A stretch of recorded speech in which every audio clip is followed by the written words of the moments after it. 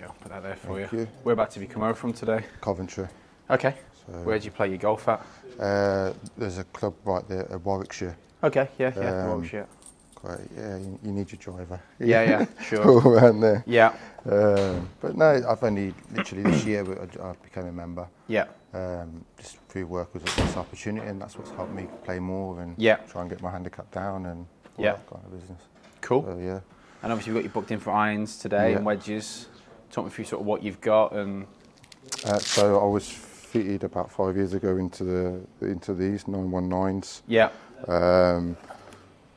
And 130X. Yeah. It's just I can understand now that I've learnt more. I can understand why I was fitted into in the fact that you give us. I think they've helped me for a straighter ball flight, but they're dead. There's no feeling. They have no feeling. Just because of when I grab, say, my friends' clubs, and I think like, I can feel the head in that. Where mine, I feel nothing. Yeah. But I love the soft feel of these. Yeah, of the Mizunos, Yeah, the heads. And so what category these are in. I don't understand the categories of players, distance players. Yeah, probably more players forged iron. There's not quite as much tech in the JPX Tour head. It's more of a sort of solid forging, more down the road of the construction of a blade. But obviously there's that sort of slight mid cavity in there as well. So that's definitely where I would say nowhere near blade. Need that help. Yeah. Even considering maybe am I plays distance because the forgiveness they offer, not for the distance, but for the forgiveness. So do I lose out on my strikes because I'm not consistent with strikes? Sure. I would say my more bad shots are just the fatter ones. Yeah. Heavy strikes, typically. Heavy strike. Yeah. And so working a lot to try and obviously I start off always a fade, but now really trying to work on the straight, and if it goes left on me kind of thing. But you lose it out to the right. If it goes right in, only if I've left the face open that way. That was because I've worked hard not to. As we all start the over the top and all this, but try and work not to have that swing. But yeah, I don't know if that's down to shaft or if it's. We'll see what you put me in and. Sure. Okay. Well, I'll let you get moving because obviously you got a bit of a drive down here, so I'll let you get warmed up. 9 or pitching wedge? Whatever you feel comfortable with. We'll be using 6 irons during the session. We just feel like that gives us the best reflection of the top and the bottom end of the bag. Yeah, no worries. So we'll move into a 6 iron. But if you want to hit some 9 irons off the front mat there, Costas, feel free to do that. I'm going to get this set up for you. Just got some warm-up balls there for you. These ones? Yeah, we'll just drop it into what you use normally. What ball do you use? I was the Bridgestone Tour BS. Yeah. But I've moved into the TP5X. I think a lower spinning ball.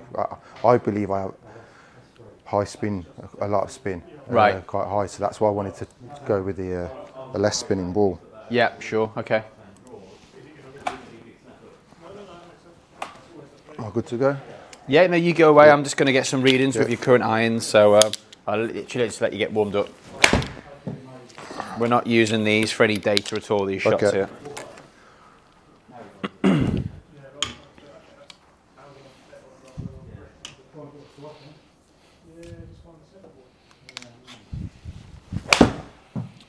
How much golf are you typically getting to play?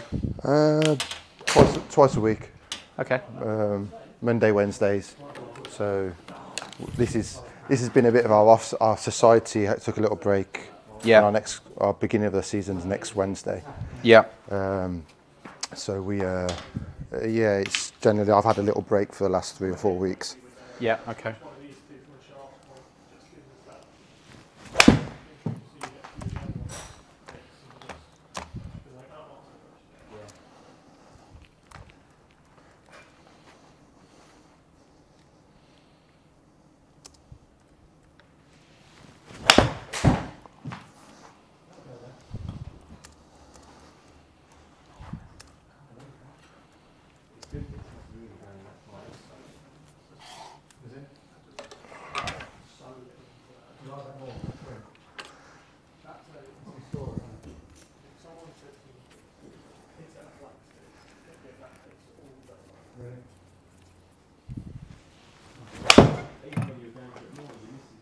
This feels quite nice. It's not usual driving range mat. Yeah, a little bit softer. Yeah. Yeah. Yeah, it allows you to get into the back of the ball a little bit more. Yeah. A bit more realistic. Yeah.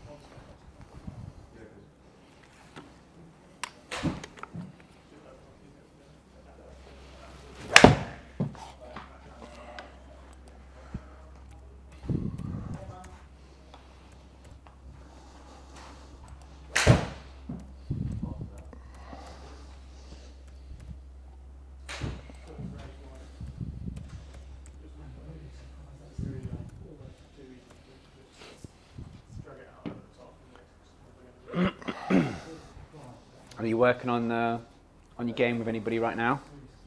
No, I'm literally all YouTube.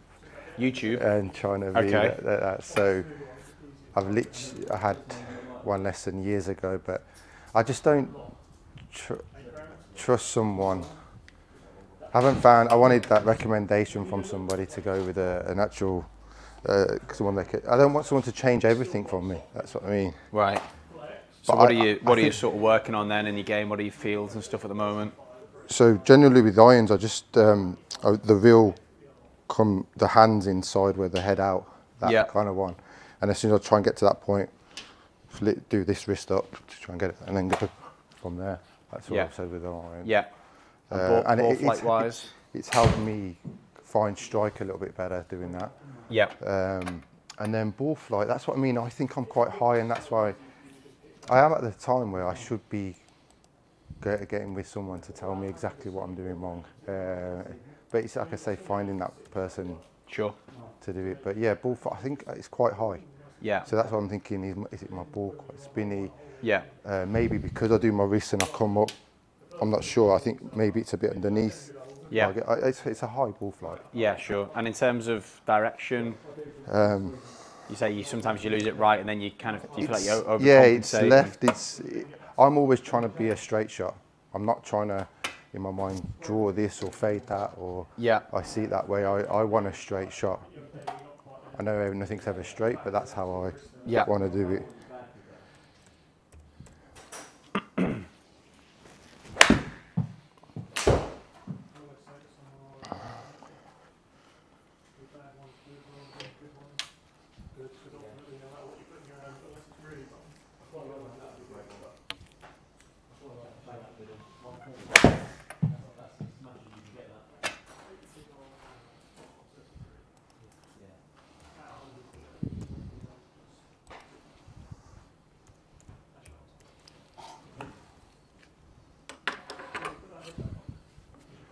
It's the whole argument of, they say to lower your handicap, you've got to start, like you see a draw, start playing a draw, or fade into this shot, or being able to play the shots that you see. Sure. All of this. So it's whether to have, for me, it's now, because it's only been a year of me getting into playing regularly, have the confidence to do that on a golf course. I could do it in a driving range or whatever. But yeah, it's taking it onto the golf, onto the course. If I'm in a course, and I want to score well, I'm just looking to hit it straight. Yeah. Hit everything straight. Yeah. I'm not trying to mess around thinking, well, I want to draw on this shot. I think there's a lot made about shapes, but I think, even if you look at the best guys in the world, a lot of them will have a predominant shape that they'll play with, whether it be a fade or a draw. You're looking at Rory predominantly right to left. You're looking at someone like a John Rahm or a Dustin Johnson, guys like that. They'll fades. Yeah. They'll play the shot if it's required, but I think if you was to put them on a straight hole, they would see the ball flight from one way or the other. So that's interesting in the fact that I say straight, but it's probably a little fade. Is what it is. It's your version of straight, I guess. There's always anomalies. Obviously, Tiger Woods used to shape a lot of shots, and he used to hit different trajectories, highs, lows, and all the rest of it. And he was a complete artist with it. But I think nowadays, most of the guys go on tour. They play one shot shape, and their swing is designed around that. You know, way, yeah. Definitely that sort of that power cut shape has become a lot more prominent on tour now, especially with driver. You know, actually, I was like, with driver, how they can hit it so far with playing a fade. I really see it as losing distance. Well, it's just they've got plenty of club head speed, so then they're just trying to add control in, and that cut shape just gives them that little bit more control. You know. Yeah.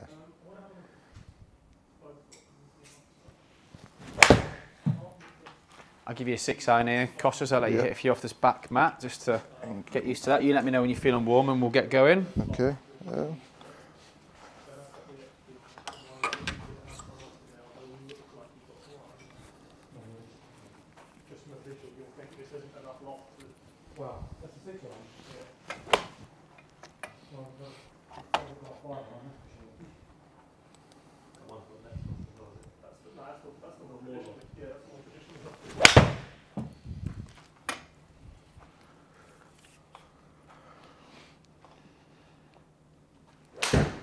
It's my least favourite club in my bag, the 6-iron. 6. I have a 5 and a 7. Okay. But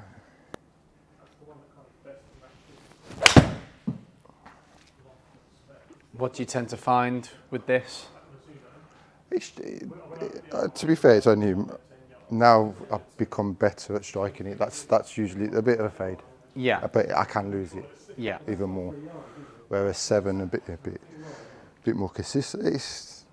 It's consistent on strike, isn't it? That's probably gone a little bit. Yeah, open face. I'm good to go if you. All right, yeah, cool. Well, what I might do is I might just throw in some Pro Vs to start with, because we've got the RCT balls here, so they help to pick up the spin nice and accurately. Yeah. Profile-wise, pretty similar to what you're using anyway. That's right. If we want to throw in some TP5Xs, once we've established kind of what we're doing with the setup, then we can do. I just need to put some metallic dots on them to read them inside. But I do find using the RCT balls that they've got in particular, which basically have the chip built into them, it just means that all the spin numbers are very accurate. You see throughout the session. I'll carry on with them. That's fine. Cool, no problem. All right, so pretty much as you've been doing, Costas, just straight down the white line for me. Yeah. Anywhere in that area there is good. I'll just watch you move it. I'll ask you a few questions as we go, and then we'll look at the data together, and we'll get going from there. Good.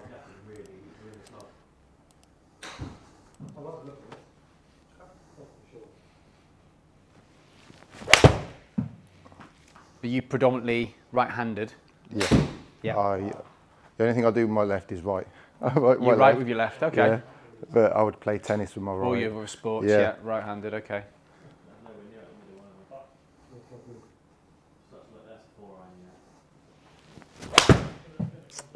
What's the theme? Any injuries to report at all? Anything that sort of stops you from swinging the golf club the way you want to? No. No, all good. Good so far.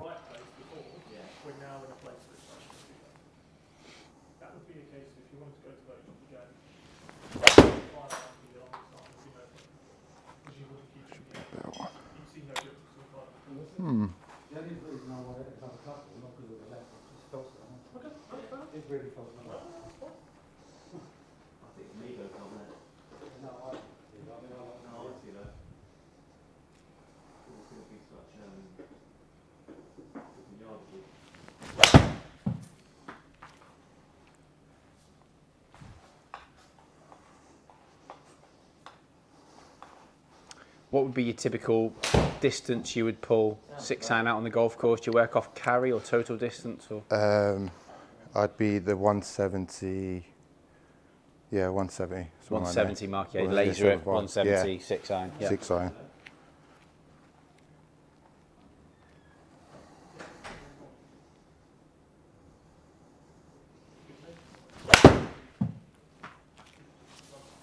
That should be straighter. All right, let's go one more, please, Costas, and then I'll just go through the numbers with you.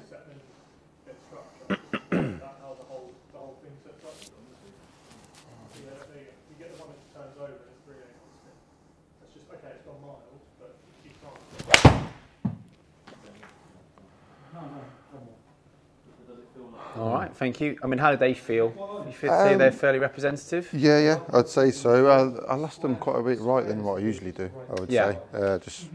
Face, but do you think that strike could be was good. Potentially maybe a little bit of alignment? Would you say you aim straight traditional, or do you aim a little bit left of target, or do you play for the fade? Yeah, no, I would have aimed at probably a little bit left, but not that much. Yeah. But yeah, generally strike was good. Yeah. Came through it. Yeah. Okay, cool. All right, let's have a little look through the numbers. Have you seen your numbers before in terms of on a TrackMan or any of the launch monitors? Yeah, before? more with 7.9s, not 6.9s, but yeah, I've seen a few. Yeah. What technology do you tend to work with? Oh no, just with TrackMan. Just with TrackMan. Yeah, okay, cool. Yeah, so you're fairly familiar with this sort of stuff here. Yeah. Okay, cool. So I'll run through them. Any questions you got, stop me as you're going through. Just ask away. But you can see the average club head speed 91.4. Fairly consistent throughout. That swing there, number 18, was a little bit slower, but if you take him out, yeah, pretty much just a hair under 92. So you're pretty much bang on what would be classed as the current PJ Tour 6-iron or 7-iron average, effectively in and around that area. So 92 miles an hour is about where the boys are. That's probably going to obviously go up over the next couple of years because the guys coming out on tour are just getting bigger and faster all the time. So, but at the moment, so you got decent speed, and then in relation to that, we've got your ball speed here. Peaked out with the first shot you hit for me and the last shot there at 126, which is there or thereabouts where you should be. Okay. And then you can see here slight miss strike here. We dropped off, and then the other three here decent enough strikes, just a couple of miles an hour difference in there. 120, 122, 123. Okay. This number here, smash factor. It's out of an optimal of 1.50, but we tend to see that more with the woods, drivers, fairwoods, etc. We're not looking to achieve a 1.50 with 6-iron, for example. Sure. The reason for that is the element of spin. So obviously adding more spin in, the ball flight seen is less efficient by the system, so to speak, or by the equation, I should say. Sure. So with a 6-iron, I would say ideally I want to get you to about 1.40. Okay. 138 to 140 as an average. If we find a really nice efficient flight, we might even get you to sort of 1.41, 1.42. And what I mean by that is maximal ball speed and then the spin being in the right window as well. All things being equal, that will effectively get that smash to kind of around the 1.41, 1.42 area. But 138 to 140 as an average would be really nice today. So you can see there we are leaving a little bit of efficiency on the table. That's pretty much what it's telling us. In terms of launch and spin, I'd definitely say you're on the higher side. And what I mean by that is, based on a launch of about 19, if I wanted you to be more compact in your flight, I'd probably be looking for your spin to be around 5,000 RPMs. Yeah. That's pretty much what I tend to fit 6-irons to nowadays anyway. I think that's more of a modern day spin. And what I mean by that is, a lot of the faces now on the irons have gotten thinner, and therefore they've gotten quicker, and spin rates have gotten a little bit lower as well. Right. Now, being somebody who moves the ball from left to right, you're going to carry a bit more spin anyway. But I would still say sort of 5.7 as an average is a little bit on the high side. Sure. And when you don't quite get it right and your flight move, you lose it a little bit more right, you get even more spin again, and therefore you're going to lose distance and you're going to lose a bit of control over it. So that'll be the first thing I'd be looking to do, is maybe bring down your launch and your spin a little bit more, give you a bit more penetration. Not that I've played at the Warwickshire, not that you play somewhere particularly windy, but I just think in the UK we play in such different conditions across all the seasons. The Warwickshire, it can be, and I struggle so much with high ball. Yeah, with high ball, with the wind coming straight. We played Burner and Barrow at 6, and I struggled. Yeah. I mean, somewhere down there on the coast of the, whether it be in the northwest or your flight would be just too high. So I definitely feel like we could bring launch and spin down for you today, give you a bit more penetration, which will in turn give you more control as well. Okay. You were bang on. You said 170, pretty much where you are. You did get one here that really came out quite quick, and funny enough, slightly lower launch, slightly lower spin number there, and you can see it has given you additional yardage. Okay. And I would actually say, based on where you are at 92, that's a little bit low for your carry yardage, to be completely honest with you. You should be carrying the ball further than that. I'll show you exactly where we should be shortly. But yeah, 171, pretty much a bang on what you mentioned, or where it should be. Now moving on to the way that you move the golf club into the ball, we've got angle of attack here. So in terms of interpreting the TrackMan data, anything with a minus number for angle of attack means down, as you probably know already, and anything with a minus number in terms of the club path and the face path number mean left, and anything with a positive number means to the right. So what it's basically telling me is you're on the shallower side of angle of attack. So I can't imagine you take particularly big divots, if at all, at the golf course. Always at the top, crazy. Yeah. PJ Tour average is about -4 down, and then you've got guys, you know, some of the better players in the world nowadays, Brooks Koepka, Taylor Gooch, those kind of guys would almost be 6s and 7s down on the ball. So they tend to launch it at about 12 degrees and they spin it at sort of about 6,000, but that's because of the way that they present the club to the ball. Yeah, so for you, you're on the shallower side, so I'd expect your launch to be up a little bit, but I would expect your spin to be down a little bit because of that combination. But you're launching your spinner up a little bit, so that's telling me that the club's not doing a particularly good job for you, basically, Costas. Club path, traditionally across the ball, 6 degrees, 6.7 degrees from out to in. So that will sort of explain the fade shape. And then really it's just based on your face in relation to that, how much movement you're going to get. As a rule of thumb, what we like to work towards is wherever the club path is, I like the face to be half of it. So the ideal combination here would be, if we round that down, let's say to -6, I'd like that to be +3. And that means that basically you would start the ball ever so slightly left of target based on where your angle of attack is, and then it would fade back onto target line.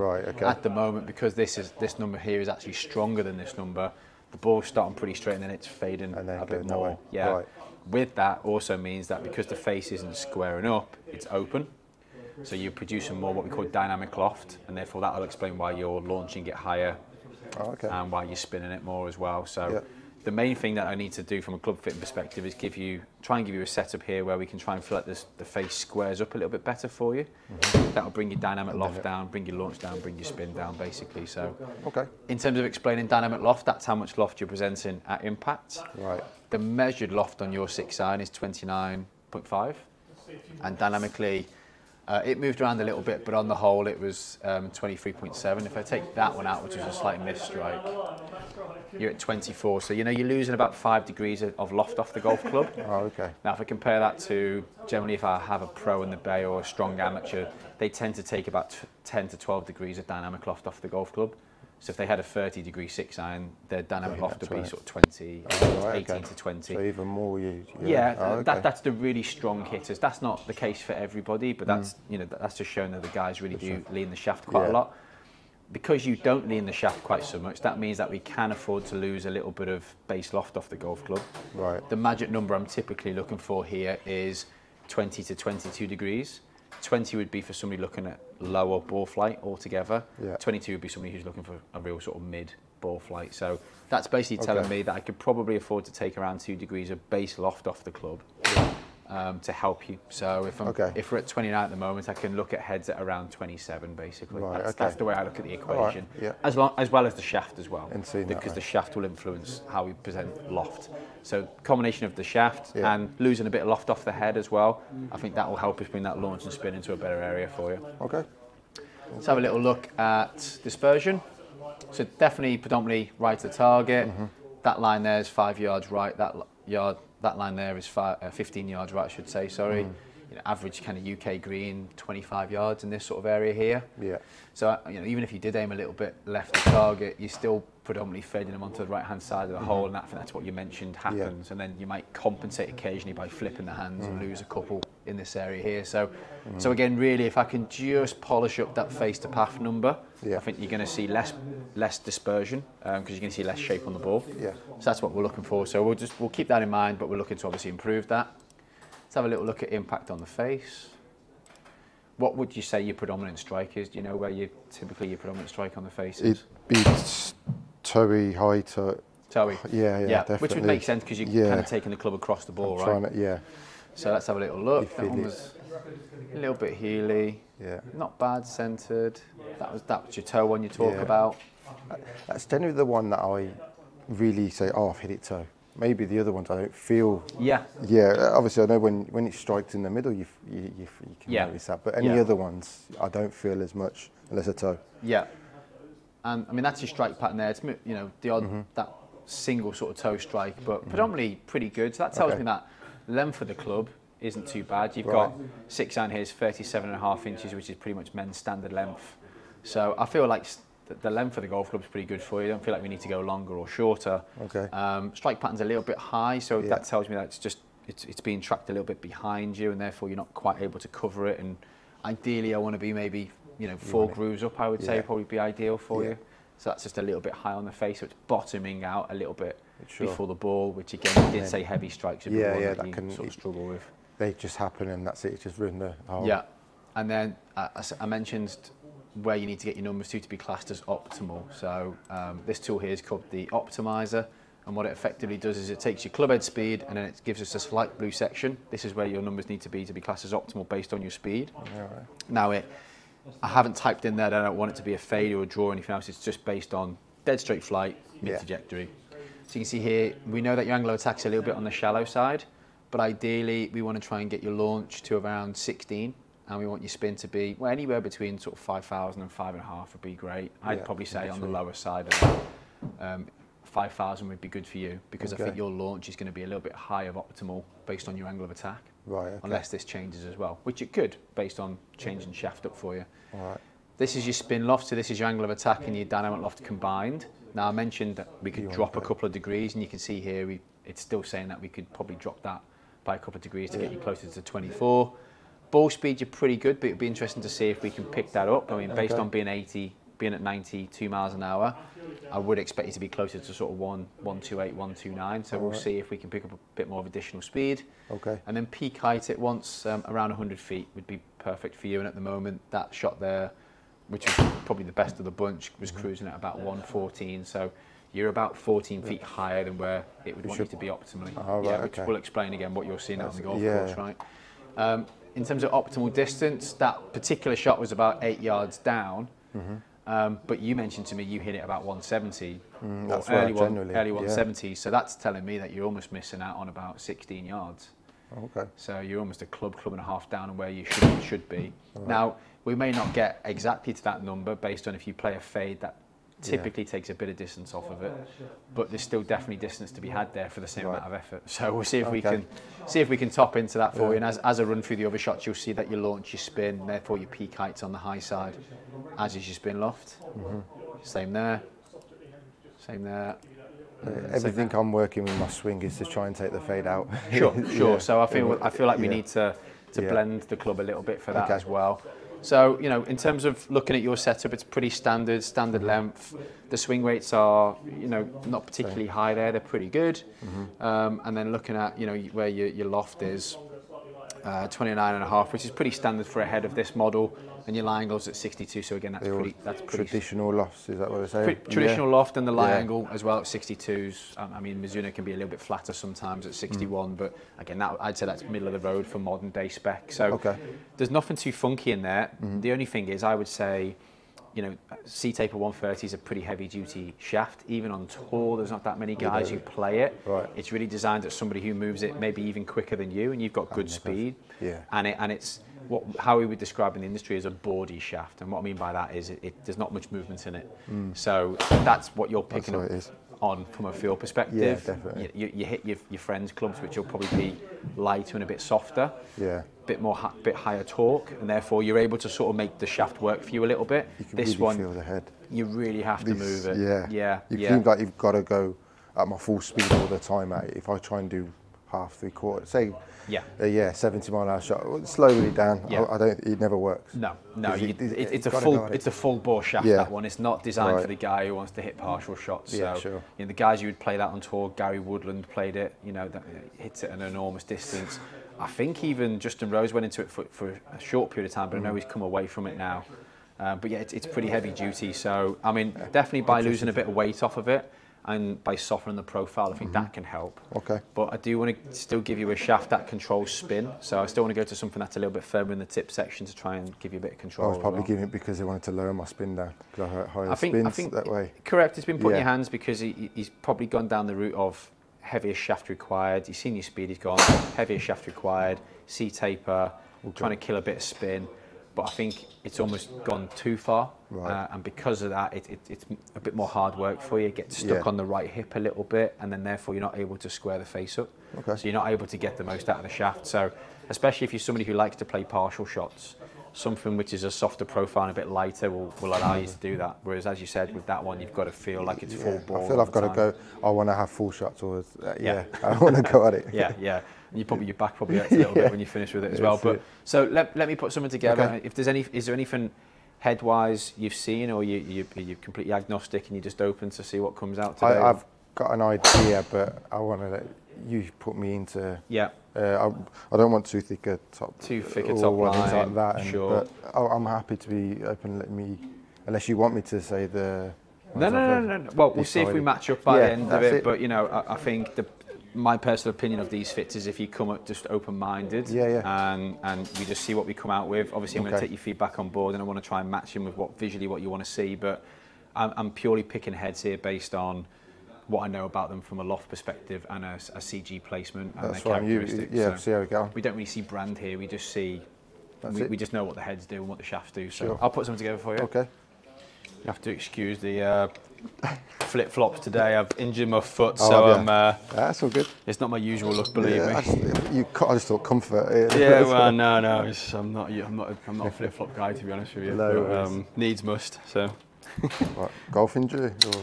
No, sadly not a golf injury. No, I was actually getting out the sea and twisting my toe. So it's right, okay. But it's all good. It's all good. That's all right. Let's have a little look. So I think swing weight wise, I didn't mind where yours was in terms of the balance of it. I just think there was too much weight on the shaft, so I'm going to drop the weight down to start with. Yeah. And then we'll build it back up again. Do you want me to tell you what you've got heads wise, or do you want to just hit them? Or? Yeah. All right, cool. I like that. Right. Let me just put the tag in for you. Okay. Same again, we'll hit 6 shots of each one. Okay. You just let me know any feedback on it. Okay. Definitely feels lighter.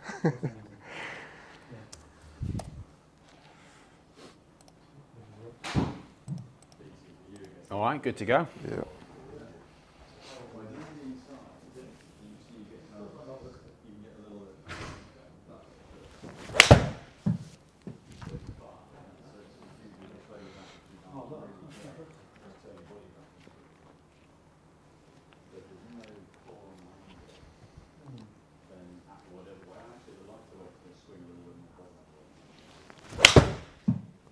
Toey.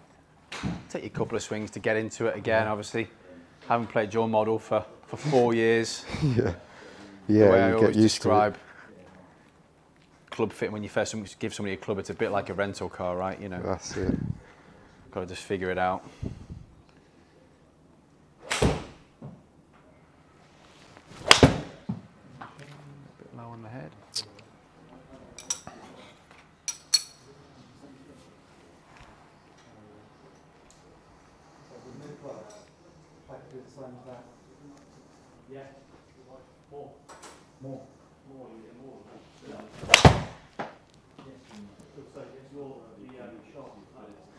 That was more the one I was hoping to see.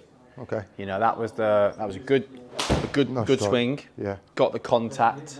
Yeah. Still faded, but it's more muted. Not so much. Launch and spin in a good area. We've dropped quite a bit of spin off of there, but I don't mind it because we've still got the launch. And then good ball speed there at 1, 2, 3.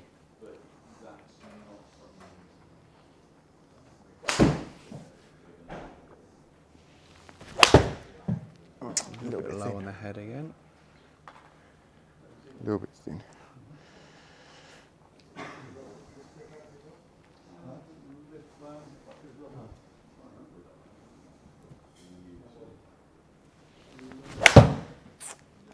It's a struggle. Let's go a couple more for me. Take him out. I feel like that's a reflection of the setup there. Take out the first. Delete them. I'll just nice feel to the head. To the head, yeah. Yeah. Really nice.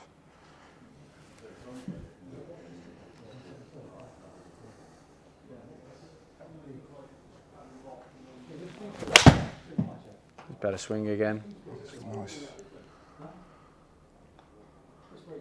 Yeah, it's that one, isn't it?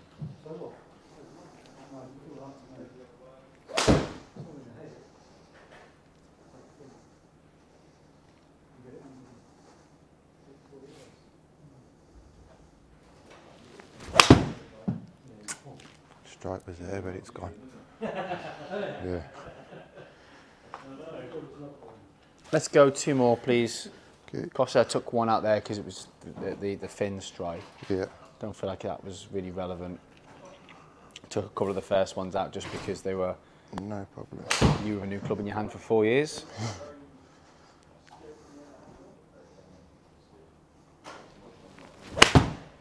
I was fat.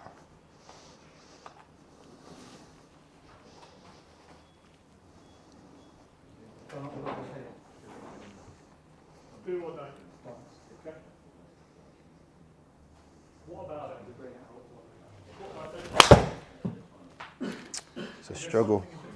It's a struggle to find the... Okay.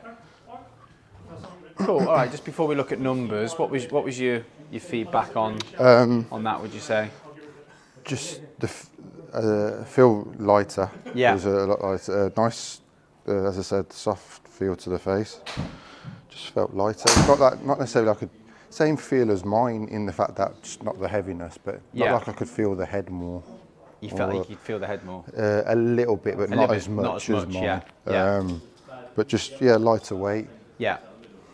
Yeah, it had the feel of I should be able to swing this easy. Yeah. But it still felt like I was. Yeah, you didn't feel like you quite had enough weight. Yeah, I mean it's KBS Tour V 120X. Okay. So I've come down by 10 grams. Yeah. Still in something which is relatively tip stiff. You know, that frequency's at sort of 6.5, so it's not quite as stiff as the as what you've got there in terms of the C tapers, which are you know, a real X flex at 130. Right. This probably sits in between both of them. I would say between an X and an S. Mm-hmm. Standard length 37.5 inches, and then we went into the Srixon head, the ZX7. Yeah. Just went into that just because it is ever so slightly bigger than what you've come from there in terms of the Mizuno JPX tours. But a little bit more forgiving. Yeah. Typically, we find slightly lower spin rates with the Srixon series, the ZX7s and the ZX5s, for that matter. Well, I didn't see it as the top line being too much thicker than what. Yeah, a nice size head and. Yeah. I think apart from if I go into something which, like the JPX tours, everything I give you is probably going to be slightly bigger in the top line today, just purely because I am looking to give you a little less loft. Yeah. And something which is maybe marginally more forgiving, just to try and help you out. Yeah. So everything might look at you know, slightly bigger because what you've got there is pretty compact. Yeah. But yeah, and then so that was swinging at D1.5, so it's actually the swing weight was lighter than what you've come from. I wouldn't mind putting a couple of grams on it to see it swing again, because I'm getting the impression now that you, although I've dropped the weight, you want something heavier in the head.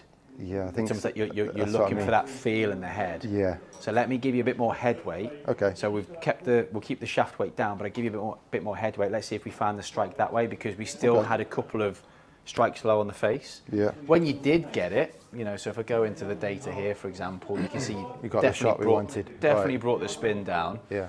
And this was off of a slightly slower swing speed, because you're up at kind of 92, so you dropped it down by a couple of miles an hour. But you can see that's a much more compact flight. You're actually a bit shallower with it as well, which is quite interesting. But the dynamic loft, that number I was trying to get to, 22. Yeah. So again, just because you squared the face up, that's why you found that. Again, if I put that into the optimizer tool and we look off mid-trajectory, optimal will be 182, and you're at 184 there. Again, because you were shallower, launch was up, but the spin was down to complement it. Okay. And if you remember, we were working towards sort of 100 feet or 99 feet. We were at 108, so it's definitely brought that flight down from sort of 115 where you were previously. So definitely trending in the right direction. Obviously, if you were a little bit more down with your angle of attack, these two numbers here would stabilise and we'd get a little bit lower launch, a little bit more spin. Right. But that would be something where I think today what we'll do is we'll fit you for something that times really nicely, and then you can continue going away and doing your work. Yeah. But I think by the end of the session, you'll be maybe a bit more aware of what you're actually doing in terms of dynamically. Yeah, sure. And that will enable you to go away and work on angle of attack or whatever it might be. But you know, I don't mind that combination based on that angle of attack. But if you want to get a bit steeper, these two numbers here will just stabilise more into sort of the box. Yeah, so that's basically what we could expect to happen. So yeah. I have to do a few lessons and things like that, then I can see what to work on. If I've got a direction, then maybe and look, not everybody will look to try and get you massively down on the golf ball, but typically if you can create more compression, that will perform better across different conditions. So that might be something that a coach might look to try and get you more down on the golf ball. And as I say, if you look at the best guys in the world now, they are typically sort of 4 to 5 to 6 to 7 degrees down on the ball. So that's definitely the way things are trending nowadays. Yeah. All right. I'm just going to grab some lead tape, put that on for you, because there isn't any in the bay.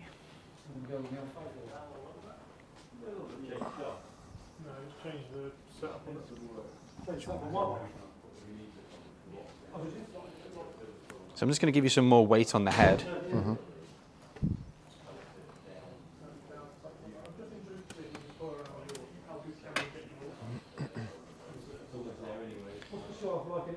Feel off the head of the Srixon? It was, yeah, when I hit that nice, you could really feel the softness to it. Yeah. It was probably, you'd probably say mine should be softer, but I would say similar. But yeah. Yeah. Nice, really nice feel. Again, typically the Mizunos are always it's what they've put into your heads are Mizuno, nothing feels... Yeah, nothing feels like a Mizuno, and to be honest with you, they've continued that trend with their latest MP range as well, the 223, 225. Yeah, yeah. The JPX tours this year have been really well received as well. I really wish, I've seen the 225s and I love the look, how they look like a blade, but I know they're the hollow back. The 225, yeah. Obviously I brought that head over here. I'll be honest, that probably would have been the head I'd have gone into to start with, but because you made the comment about the top line, I just thought that might be a little bit too big and it might put you off. I just wanted to really identify shaft first, but I've got it with me because I think we will throw it into the equation eventually. Yeah, it is a little bit lower lofted than the other heads I've got here, so I think in terms of controlling the launch and the spin, it will definitely do a good job on that for you. So I've got that to D3 now. So originally it was D1.5 and now it's at D3. I'm just going to put the additional tag in here for you.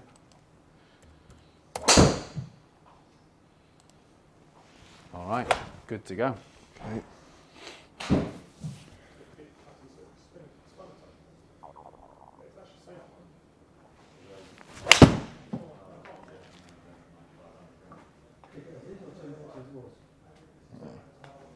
Interesting, because that's the first one you've hit left today.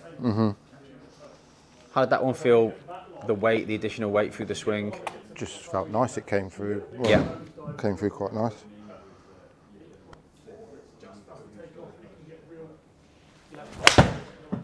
That was me, open head.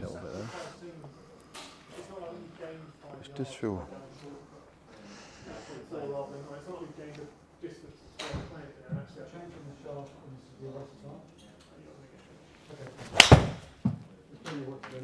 That was toey.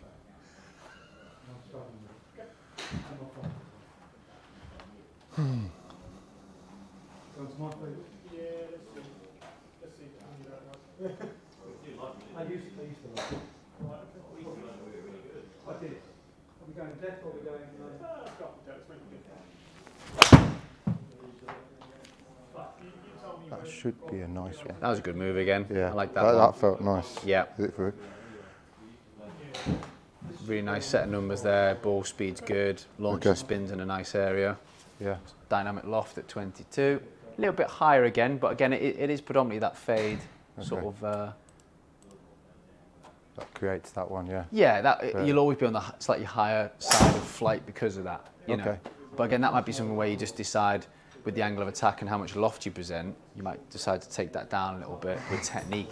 Yeah. If not, so if you came into to come and see me and you said, look, Nick, I'm going to do a little bit of work on my swing, but I am where I am. I just want you to fit the golf club around me. Then that's when we would decide to go into something which is stronger lofted. Right. Okay. If it's something where you want to work on your game, then it would be something where I would fit you to something that you can meet up with and marry, and in the middle the numbers would be perfect. See, as I say, I'd ideally like to, but I haven't got a coach. I'm not doing so.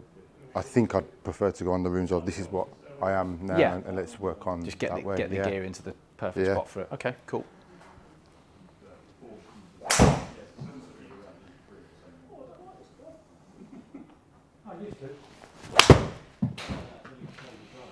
felt nice. Oh, did not get it. It's interesting though, isn't it? You definitely seem to prefer the weight. Yeah, I like to feel the head, I think. Not that I know where it's at, but yeah, no, I think everybody does. Yeah. It's just there's a tipping point between, for a lot of people who aren't as strong as you in the swing and as quick. Yeah. If you give them too much head weight or too much shaft weight, get stuck. Okay. For you, the shaft weight of the 130 was a little bit on the high side for your technique, right? But you want the additional head weight, so actually something which is more that balanced that way is quite good for you. Definitely the shaft you can. Has more feet like there is with mine. There's nothing. It's just straight very on. boardy. I mean, this is still pretty firm, by the way, the Tour V 120X, but it's not quite as harsh as yours.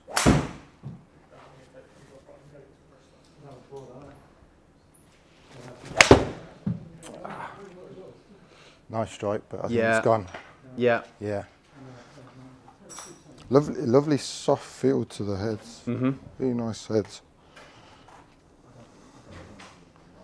Let's see one more with this, please. Okay.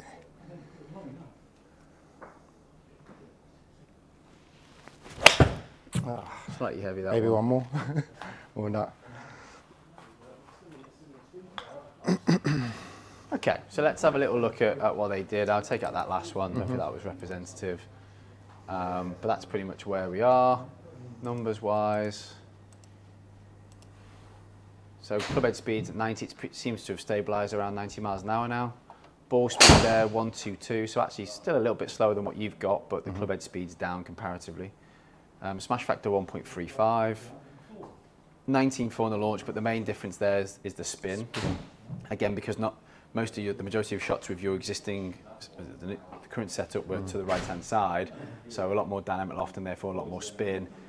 The good shots that you hit there with the ZX7 and that particular shaft at D3, straighter shots. So therefore the spin came down to more about where we want it. I think I mentioned 5,000 at the start of the session. That's pretty much where we wanted to be. So therefore distance is up a little bit as well on average from 174 to 179. And that's really just spin based because the ball speed stayed the same pretty much. Okay.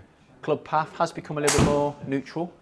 So it's not quite as exaggerated because I don't think it sits quite as much behind you. You don't feel like you have to heave it over the top as much. So that's actually neutralised a little bit by 2 degrees. And in the face, you were averaging about 6.9 with your own, and that's come down a little bit. I'd like that to be a little bit lower again. Right. Okay. Ideally, 2 would probably be where I'd want that to be. Right. But that is where it is, so it is predominantly going to be a fade. Okay. And then, so you're saying? Yeah, we're working down towards 100 feet. That's what we're trying to get to, yeah, dynamic loft down a little bit there as well, 23. So let me flip out the shaft. I'll do a bit more work with this head, and then I've got other heads that I can go into, basically. Shall I tell you afterwards what head I was hoping to go into? Yeah, let's get to the decision. Yeah. Or get to a decision of a couple of heads, and then you can tell me if the head's on the counter that you were thinking about. No, it was. Okay, next one I'm going to throw in is Project X, the LS, so the low spin version of it, the 120 6.0. Okay. Just want to try this just because I know the balance of this is more sort of mid to tip balanced, and it's as a shaft LS, it's designed to lower spin. So combined with this head, it might do a nice job for you. Right. I'm going to try and get it to that D3 swing weight again. I have to take a bit of weight off this head. Yeah, so that's a D5 with the current weight on it, and if I just take that back off again. The Titleist balls that we're using, are they the lower spin ones? The standard Pro V, so out of the 2 models, they're the lower spin. Yeah, they do the AVX, which is lower launch, lower spin again. Right. They also do a left dash, which is a little bit more niche. At the 2 Pro V models, the standard one is the lower spin, definitely with the irons, yeah. So I definitely should be, as I said before, I was playing a softer ball, but a higher spinning ball. Yeah. So like now, I think I really should go in that direction of the lower spinning balls. Yeah, I think based on what I've seen at the moment, yeah, absolutely. And something with like a Pro V, you wouldn't be losing anything around the greens because it's a great performer. Yeah. It's mainly just with the irons and the woods, they've definitely gone lower on the spin numbers with it. I've noticed, I play the Pro V now. I've always wanted to play lower spin balls, so I've always been, traditionally I was always a Pro V1X player when it used to be the lower spin version. I've played the left dash, I've played the AVX in the winter. Right. I played the TP5X, I played Chrome Soft X. So yeah, it's for me now, that's quite a nice ball this season that they've got there, yeah. How come they went to do the change 2 years ago? So because unless you hear of it, I only heard of it recently on YouTube that they actually changed the Pro V's, the low spinning, not the X. Yeah. Because all we've ever known for years is the X. I know. I don't know. maybe they were trying to confuse us a little bit, so they brought attention back onto the models. I'm not sure, but yeah. So the X is firmer, but it definitely tends to spin a bit more with the irons and the woods. I've noticed anyway. Okay, so same head, ZX7, Project X LS 120 6.0. See what you think of that. Just slightly different balance here in the shaft.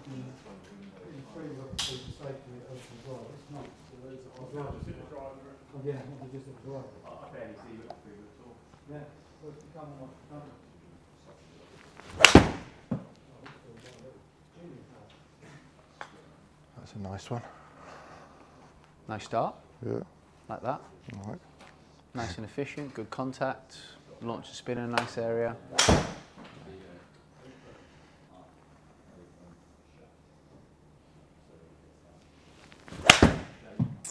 Heavy again. That will start off well. That was fat.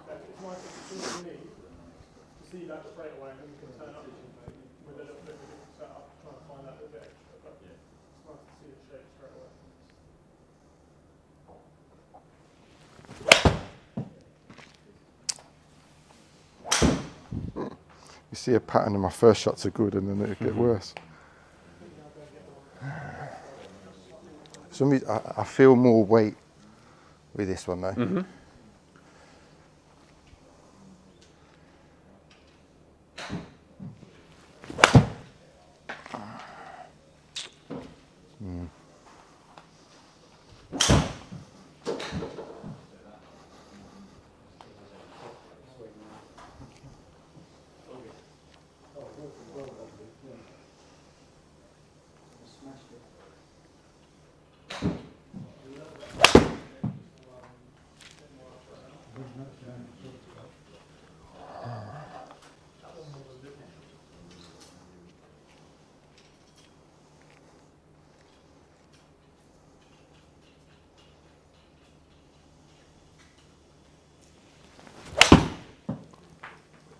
Nice contact again. Nice strike.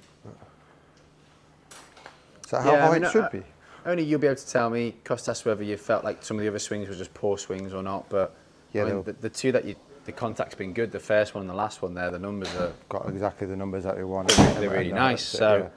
But how did that feel swinging it? You know, no, initially it feels heavier. Yes. Is it heavier than the last shaft? No. So, like I mentioned, the actual dead weight of the shaft is the same at 120. Right. But the balance of the shaft is more what we call mid to tip balance. So it's closer down towards the head.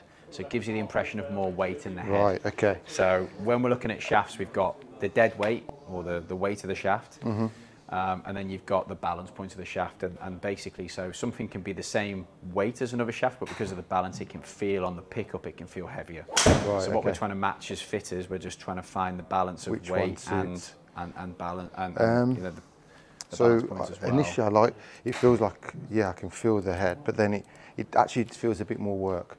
Yeah. Yeah, so we've just pushed it that little bit too far. I think so. I don't know. It's basically what we've done there. So even though you probably say with the numbers that you can find on the shots, but well, no, but I mean that's the thing that you see.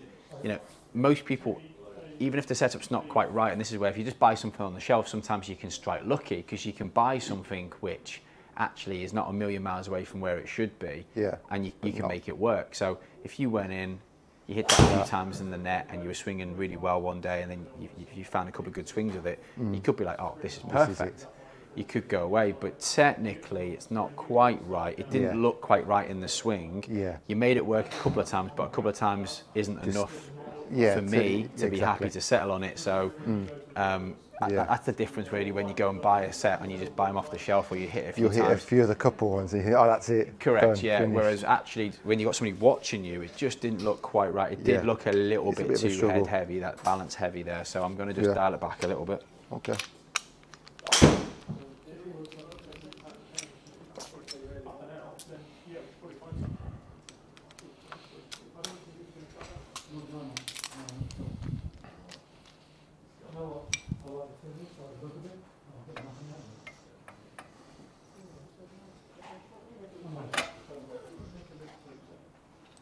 So a Srixon is the least club I use on the golf. Srixon? Yeah, because I'm usually driver and on the Warwickshire you need your hybrid or your 5-iron next. It's a second shot, or it's then a driver and a wedge or 9.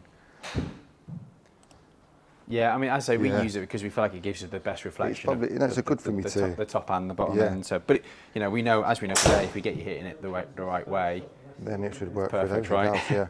Okay, Nippon shaft now, Modus 120, but I've gone into the X. Okay. Again, we just moved the balance slightly up the shaft here. It's not quite as tip balance as those Project XLSs. So, see what you think. Again, 120. It's actually slightly lighter in terms of the dead weight. This one. Okay. Let's see what you think.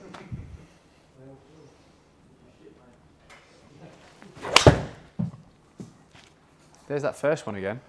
For a little bit, but definitely easy. Let's see the second.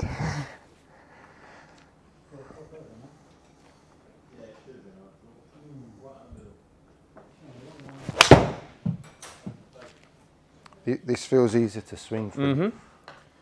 Yeah, and again, it's just that balance of dead weight and the actual balance of the shaft is just eased off a little bit from the previous one. So.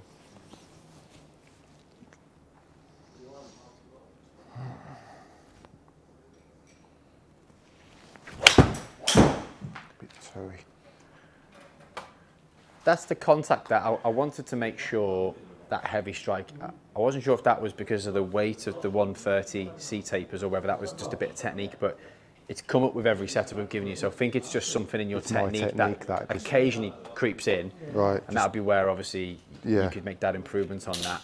I get lazy on my turn or something like that, yeah. As long as you know what you're doing with it, right? You know, but it's actually, I would probably put that in the camp of maybe a bit more technique now rather than club per se.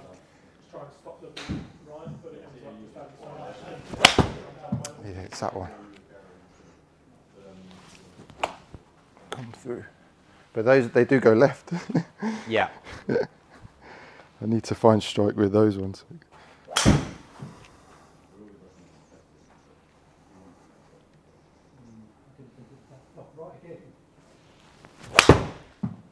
That was a nice. Good again, Costas. Yeah. It's nice. That's a shot we want. More consistently. That'd be perfect, yeah. If we can bottle that one up and repeat time and time again, you'd be happy. Yeah.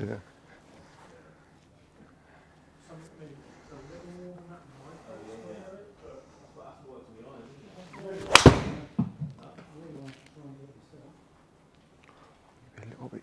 Oh, I did not expect that one to be left. I actually didn't see that going left. Yeah. It's a really nice contact again. Just club face was slightly closed down.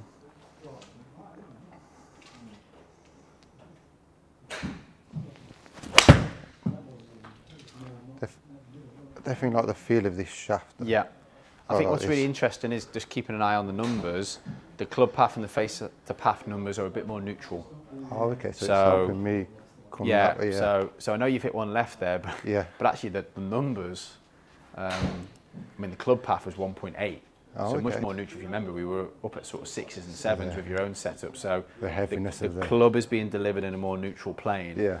That one there, we just closed the face down, so that's why it's gone left. But these ones here, face has just been a little bit open, which is that perfect fade pattern, and it's just sort of faded back, which is what we want. So that one there doesn't bother me because that was just one where the face has got a little bit closed. Right. But I think over time, using the setup, getting used to it, we'd start to see that sort of combination a bit more, and that's where I want the numbers to be. Yeah, so that's what I'm saying. From a club fitting perspective, you're not always trying to influence club path and face to path directly. You know, in terms of like more lessons. You know, it's more coaches. Stuart and the guys who work here, it's more sort of their bag. However, if somebody comes in and the setup is quite exaggerated, like I'd say yours is, then we can sometimes see a club path and a face-to-path relationship improvement. Benefit of it, because of the weight. So that's really nice to see from my perspective. It's still a little bit on the shallow side in terms of angle of attack, but again, I think that's something that you could go away and work on. Yeah. And then you definitely get some benefit in terms of strike with that. Okay. I think what happens is sometimes you lose your angles a little bit, and that's where the fat strike comes from. Right. So if you just got into leaning the shaft a little bit more and compressing it, I think that would tidy your strike pattern up a little bit as well, and that would be probably where the next level lies for you. Because I just, on the golf course, I always throw in that fat one, and it just ruins you. Yeah. But if I take out, there's two in the middle where I just think they were just not your best swings. So if I take those out of the equation, don't delete them, but just take them out. What I like to see here is front to back dispersions tighter. We've still got a bit of left to right. Again, that one doesn't really concern me so much, but that group in there of the 4 shots is quite nice. If you could just hit 2 more for me, then we'll have a set of 6 and we can have a little look at the numbers. If I can produce the 2 more.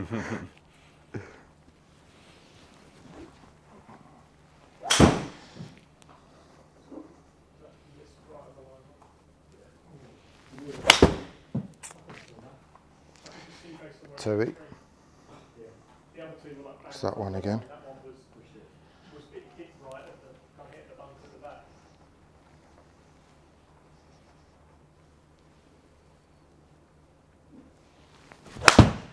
A bit low on it. That's the problem, trying to find the 2 more. Okay, so yeah, I mean, again, just 2 there where, you know, we've just haven't quite committed to it, haven't committed to the turn. That one was a little bit low on the face. That one there's a little bit left. But if we look at how the numbers are working out now. Give me one so more. club head speed, pretty much of a muchness there. Costas, 91.3. It's actually gone up a little bit again. Okay. Ball speed's the best so far at 126. So smash factor working up towards that 140 that we were after. And then 18.2 and 4.6, 188 yards, which is pretty much bang up where you should be on your better strikes. Now, I know there's a couple of missed strikes there, so as an average that would drop down, but I'm judging it on your best swings, to be honest with you, or the swings that we want to take out onto the golf course more often than not.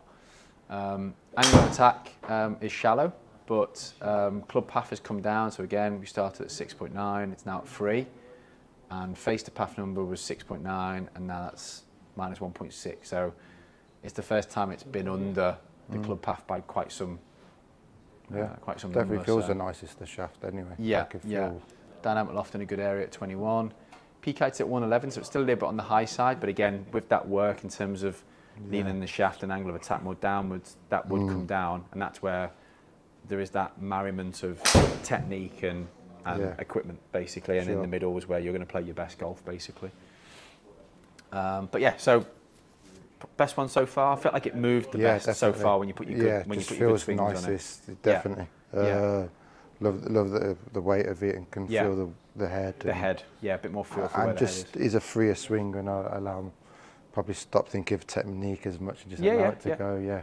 Go that way as well. All right, no problem. I've got one more I'd like to try with you, but I'll keep this one out because I mean that's probably visually my favourite as well as the fitter. Got most of your numbers. Yeah, and I feel like I could probably the other heads that I want to throw into the equation. I could make that. If anything, we can get even more out of that shaft, I think.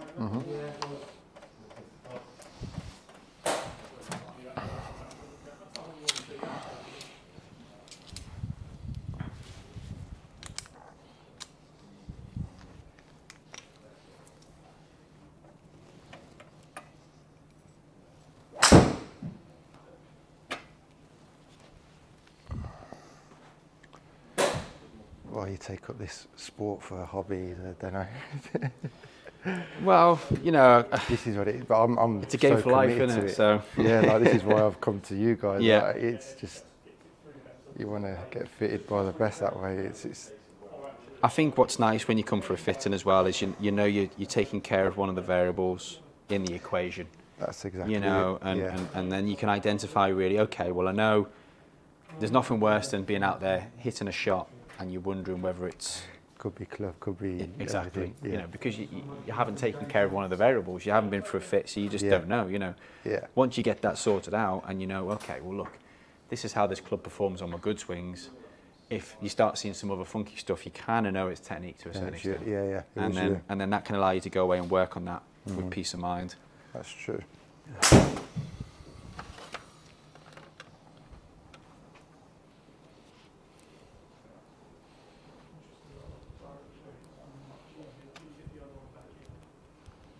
But I know what you mean. We do commit an awful lot of time to it.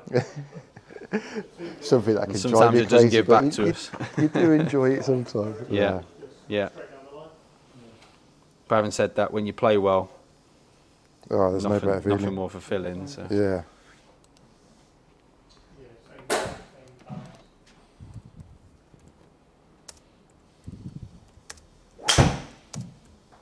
Okay, so again, ZX7. Going into the KBS Tour 120.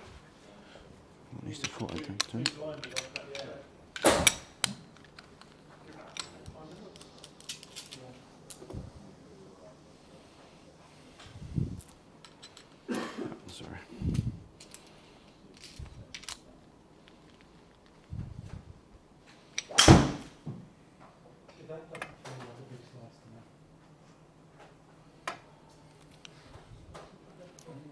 There we go. Thank you. So similar sort of weight to where we've been all throughout the session at 120, but again, I've changed the balance here, going into the KBS Tour. Yeah.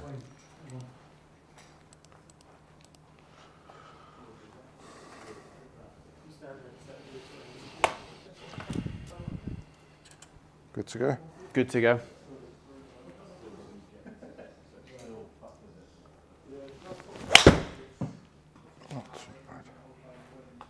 Feels similar to that one. To the Modus? Yeah. Yeah. That kind of feeling.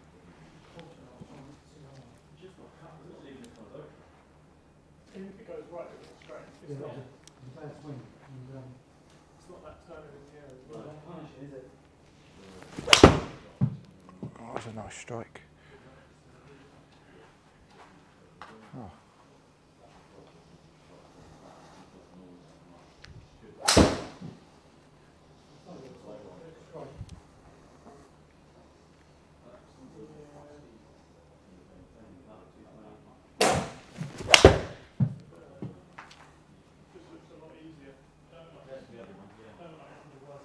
That was a good swing, I like that. Felt nice.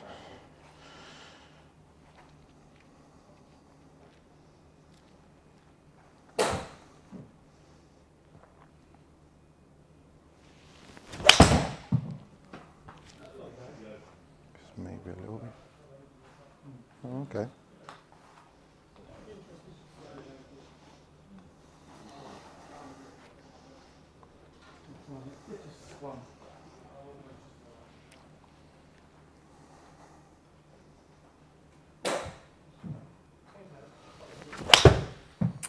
Bit toey.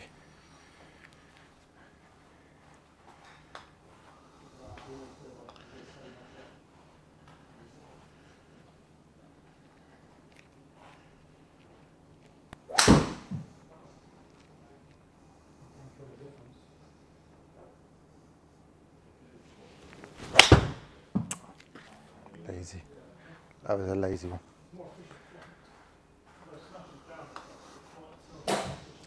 I see a couple more with this one, Costas, but what's your thoughts compared to the previous shaft, which we liked? Very similar, really similar. Not seen any, in my feel, no difference to that one. A little bit stiffer, yeah, I would say. Yeah. There's a bit more feeling in the Modus, yeah, yeah. I don't know where the stiffness is with this, but.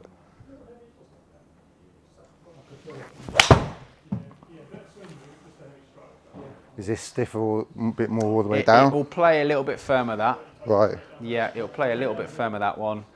Typically, the Modus series, they're a little bit softer through the midsection, so they give really good feedback. I mean, yeah, that's a really good feeling shaft. Yeah, that's how it felt.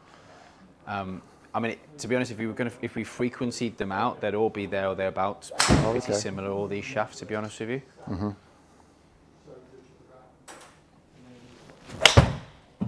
But I probably prefer, it just looks like the Modus is a little easier for you to square up. Yeah, I think this it just feels easier to come through and swing through. Whereas you can see dispersion is definitely more right-hand side with this one. Yeah. So for me, just the Modus, the good swings you put on it, it just looked like it was easy and free-flowing in terms of to square it up. So I'd probably want to go forward with that, I think. Yeah. No problem. It's not a million miles away. That's why I left it till last, because it's pretty similar. You thought there, but it definitely, as I said, weight-wise it felt, but it just felt stiffer. Yeah. Okay, so we've got some different heads to try now as well. I mean, the head that I was going to throw on originally was going to be this one, which is the Mizuno 225. Yeah. The reason is because I felt like the loft was probably in the best area for you.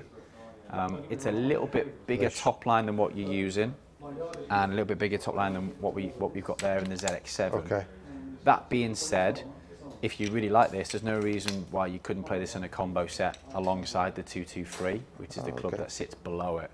Right. Which is a little bit closer to the profile of the JPX Tour that you've got there. So, you know, what we do find often is clients quite like this, maybe for the top end of the bag, 4-iron, 5-iron, 6-iron, maybe even 7-iron, and then they move into the slightly smaller profile. Feel, feel because of the construction of that, yeah. Sure. But having said that, these taper really nicely up and down the set as well. Right, okay. Oh, do they do it themselves? Yeah, they do, and they change construction in the pitching wedge 9-iron area as well. They go to more of a solid sort of construction like that, so they sort of do it themselves, the 225. I'd say the looks on I know you might say thicker top line, but the looks on the outside look awesome. Yeah, well, from all accounts, if you see it from a distance, it looks like a blade, right? Yeah, it looks like a blade. yeah, I play blades. Yeah.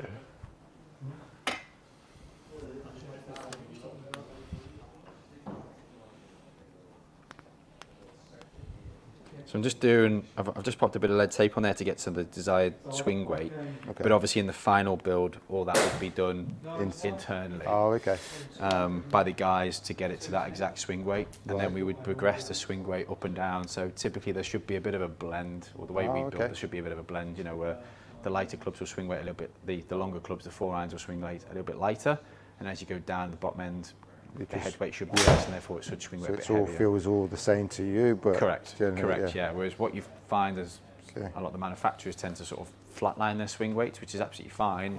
It's easier to do it that way. Yeah. But actually, having now played sets where there's a progression of swing weight, I'd always prefer it this way. So, just going to put your tag in for you, Costas. So Mizuno MP 225, and then we've got the Modus 120X here as well, back in. I felt like that was the best performance shaft of the bunch there. So these are exact same weight as the Srixon? Yeah, I've got them playing exactly the same in terms of the swing weights. Obviously the only difference is different head, different sort of geometry to it. Yeah, like I feel the head more.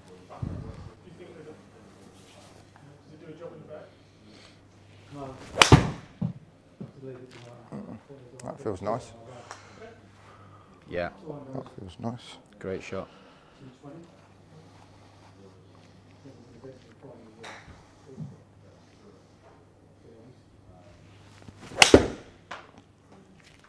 Not as good as strike, but why is the first one always good? I'm the other way around. Maybe thinking about it less. Maybe just moving, thinking more about club than technique potentially. Yeah. I'd say. Yeah, that was more. Pretty good again, that one. Yeah.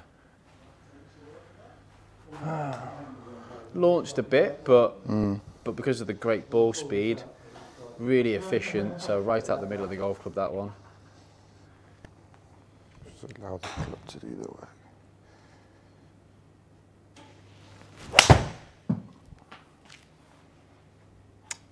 Well, not too bad. Liking this so far, Costas? Yeah, I'm finding strike a bit.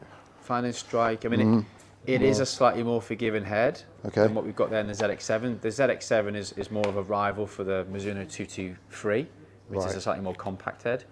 Within the Srixon, they also have the ZX5, which is probably more of a rival for the 225. Yeah, yeah.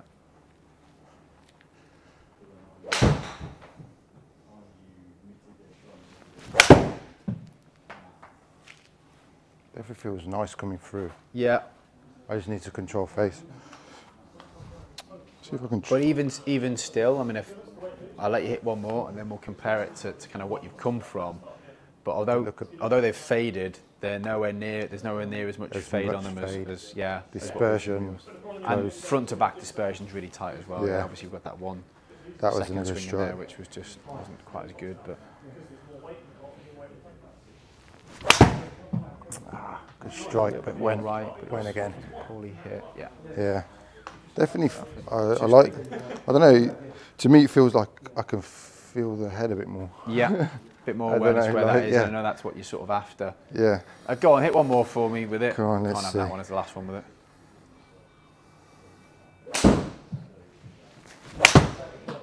It's gone left on me. Yeah. Oh no, that was the strike I wanted. Yeah.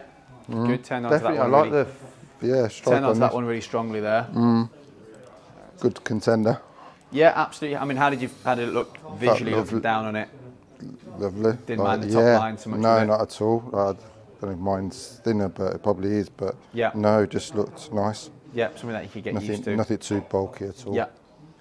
Yeah. So again, if I sort of and I love the look of that, you know, on the back. Yeah, I definitely have to say it's definitely got bag appeal in terms of visually the way it looks like a blade.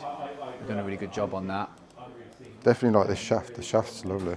Yeah, I think watching it go into another head has supported it for me again. That it moves really nicely for you and you find good numbers with it. Yeah. I'm going to just throw it in. So what we've got here is we've got the red dispersion is the Mizuno that you've just hit. I did take a couple of shots out there for you, which you can see just a couple of the swings that. Yeah. You know, I don't feel that they were reflections of the setup because the other shots were so good. Yeah. So they were the minority rather than the majority. The green dispersion was the same shaft, but in the ZX7. So much of a muchness in terms of the distance there, and then the white dispersion is the current setup basically, which you hit consistently, but predominantly out to the right hand side because of the weight and balance of that shaft that you've got in there. So I think you can see straight away you would pick up distance. Yeah, and dispersion is. That's the thing that I never felt like I wanted for distance, but I'll take it all day long. Yeah, as long as dispersion can be. Yeah, can come with it. Yeah, absolutely. Yeah, so that's pretty much where we are with the first two setups that I've given you there. But I think that's mainly coming down to shaft, a little bit of the head as well, especially in the 225 because it is a more forgiving model. Stronger lofted, like you say. Yeah, probably to give you that. Yeah. Exactly. So again, if we look at sort of the table. Ticking a lot of the right boxes, dynamic loft at 22, peak height's still relatively high, but again, we know that will come with angle of attack. 185, so good for distance, spins down, launch is sort of stabilised now about around 18 to 19 degrees, and then nice and efficient on the smash factor as well, so you're getting more out the shaft now, so whereas smash was 1.33 previously, it's now 1.38, trending up to 140. So that's good. Okay, so that would be one option there. If you had to pick between them at the moment, was there any preference between them two? The Srixon, the Mizuno. The Mizuno, yeah. Over there. I like when I have hit the feeling of them. Even though I said they're quite soft, the Srixons, that was a nice soft feel as well. Yeah. I think also if you're used to an acoustic and a feel of a Mizuno, they're quite hard. Maybe similar, maybe. Quite hard to move away from, but they do have a distinct sort of feel and acoustic to them. Maybe. All right, this is a new boy on the block. This is Titleist T150. That looks nice. They do a 200 model as well, but I just felt like maybe the slightly more compact look of the 150 might be suited to your eye. Yeah, it looks lovely. So, this hasn't been on the rack all that long, but it has been a really good performer for us so far.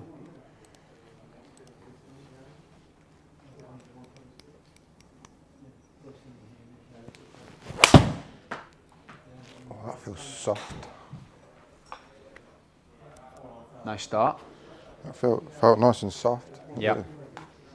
Great set of numbers there. Costas again. 140 smash, 18.7 on the launch, 5,000 on the spin. Sorry. Good. Bit more down that one actually.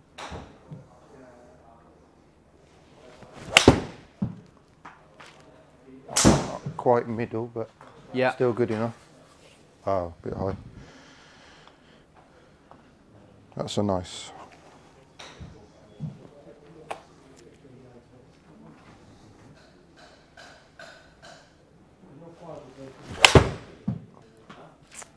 Bit toey again.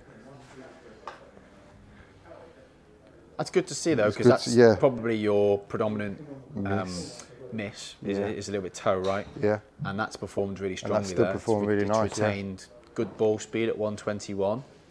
and actually it's given it relatively good flight there at 19.5 and 4.9 on the spin. It's kept it in the air long enough to get to 177. So you would take that as a mistrike all day, you know.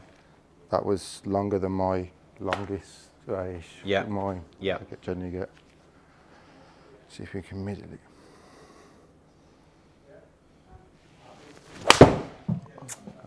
Thin. So obviously you get an element of forgiveness through the shaft as well. Okay. So whereas your shaft would have felt a bit heavy, a little bit hard work, you combine that with a head which is a little bit more compact and potentially a little bit more challenging, and all of a sudden you've got a setup which can feel pretty unforgiving. If you get the shaft weight and the profile right in the shaft, and then you've got a head which is giving you a bit of help, all of a sudden you can gain from both of them together. Yeah, sure.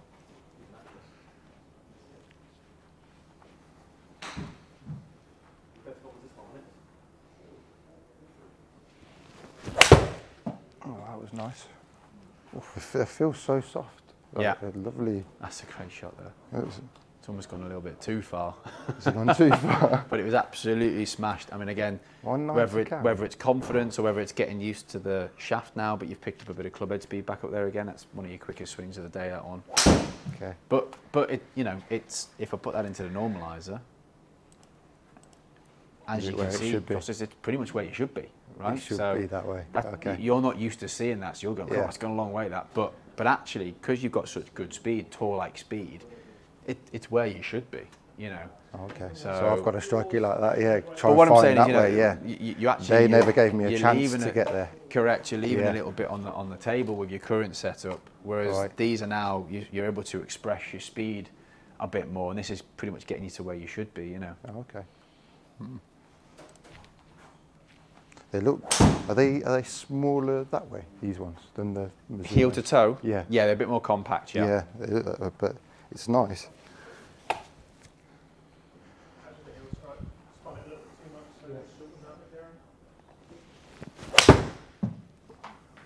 I mean, as far as a combination goes, head and shaft, it times really nicely for you. Yeah. You know, I think there's so much potential in that setup for you there. Yeah, without doubt. You know, they look awesome. Yeah, they're Titleist and done a really good job on them. The T100, T100S, the previous models we had great success with. I think what they've done is they've just tried to split the setups a little bit more now, so they're a bit more distinct who they're sort of aimed at. Right. T100's a little bit more compact than that, a little bit higher lofted. 150 I think is going to be really popular. I think. So did they have a bit more help than my one? Yeah, definitely. The JPX Tours, a little bit more forgiveness in that head, just in terms of the construction of it, and it definitely size-wise. If you've got your 6 iron, I'd say if you just look at those sort of side by side, slightly wider, slightly deeper, a little bit more behind the ball in terms of where the CG placement is. Right. Okay. And then in terms of if you look down on that, top line wise as well, there's not much in it, but there's enough. I think because I've gone from the Mizuno, I said, oh, it's smaller, but it's actually bigger than my one at the moment, isn't it? Yeah. So, and I thought, oh, these are small, but actually, mine are smaller. Yeah. Cool. All right. Perfect. Good. Well, I like where they are. Yeah. I mean, bearing in mind these are some of your misstrikes here, and they're still, they're pretty much on the front of the green. Yeah. And again, watching you move into that shaft for a third time, dispersion's definitely better now. Yeah. Yeah, definitely. I think the exciting thing about these shots up here is they are potentially where you could live. That's where I should. Yeah, I've got to find my consistency. Yeah. That's what I mean. Try and play a bit more golf, get the lessons. And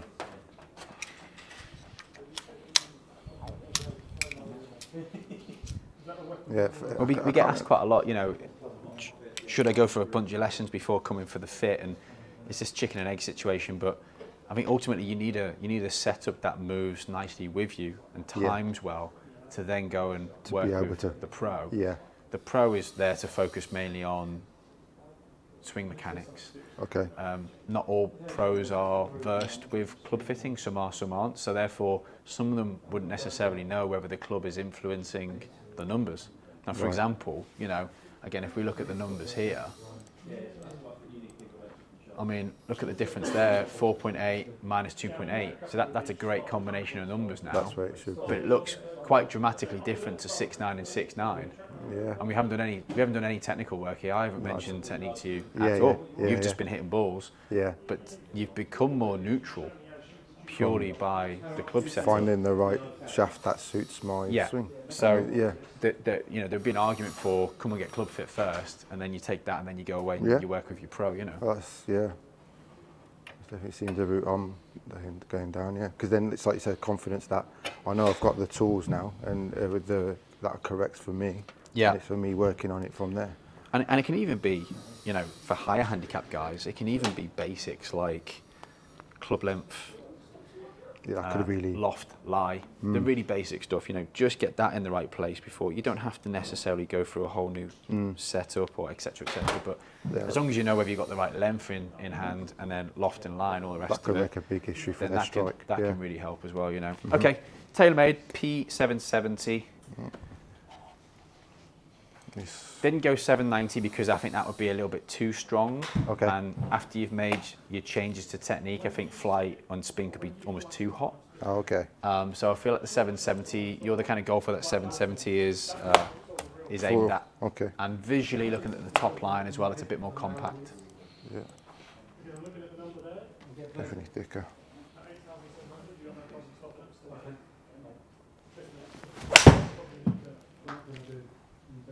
Nice. Nice start. Yeah. Said that a few times. That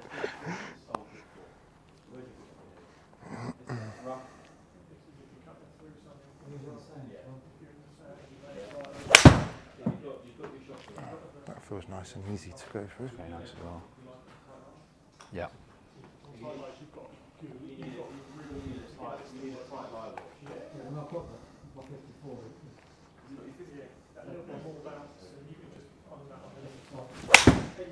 Oh, Terry. Don't know what distance did that go? Yeah, nothing.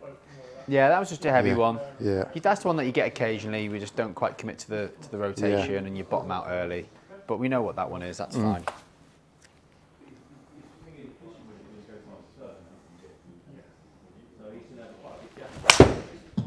That's a nice strike.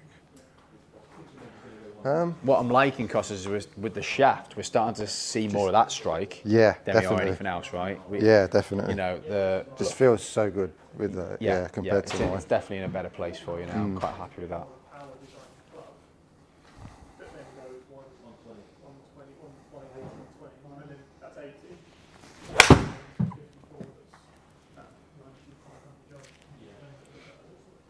Another. I mean, there's no bad heads in this part of the market. There isn't any bad heads in the market anymore. Everybody makes great gear. Yeah. Again, just construction-wise, it's basically a dialed-back version of the really popular P790, which we still sell a tons of. Yeah. The 790 is a more powerful construction than this in terms of it's a bit stronger lofted. Right. It's designed at the guy who's really looking to add distance to the game, but is maybe making their first venture into a forged, more compact head. 770 is slightly softer in spec in terms of loft and construction. Okay. Aimed more at the guy who's looking at ZX7, T150s, 223, 225, that sort of combination. Are they all same, pretty much loft, the ones that I've much of them. They have subtle differences, and loft will be something that we'll dial in as well based on whatever head we settle on. We'll decide what loft we need to get to.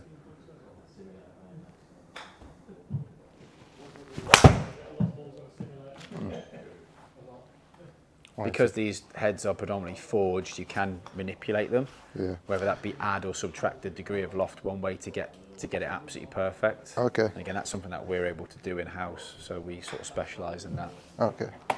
Trying to on difference. I think Titleist was softer, but this is just as soft. You can see a bit of a thicker top edge to it. Thicker top edge, but feels like this has got more help. I don't know, like behind. More forgiving, you mean? Yeah, maybe. Yeah. But I don't know. I found strike.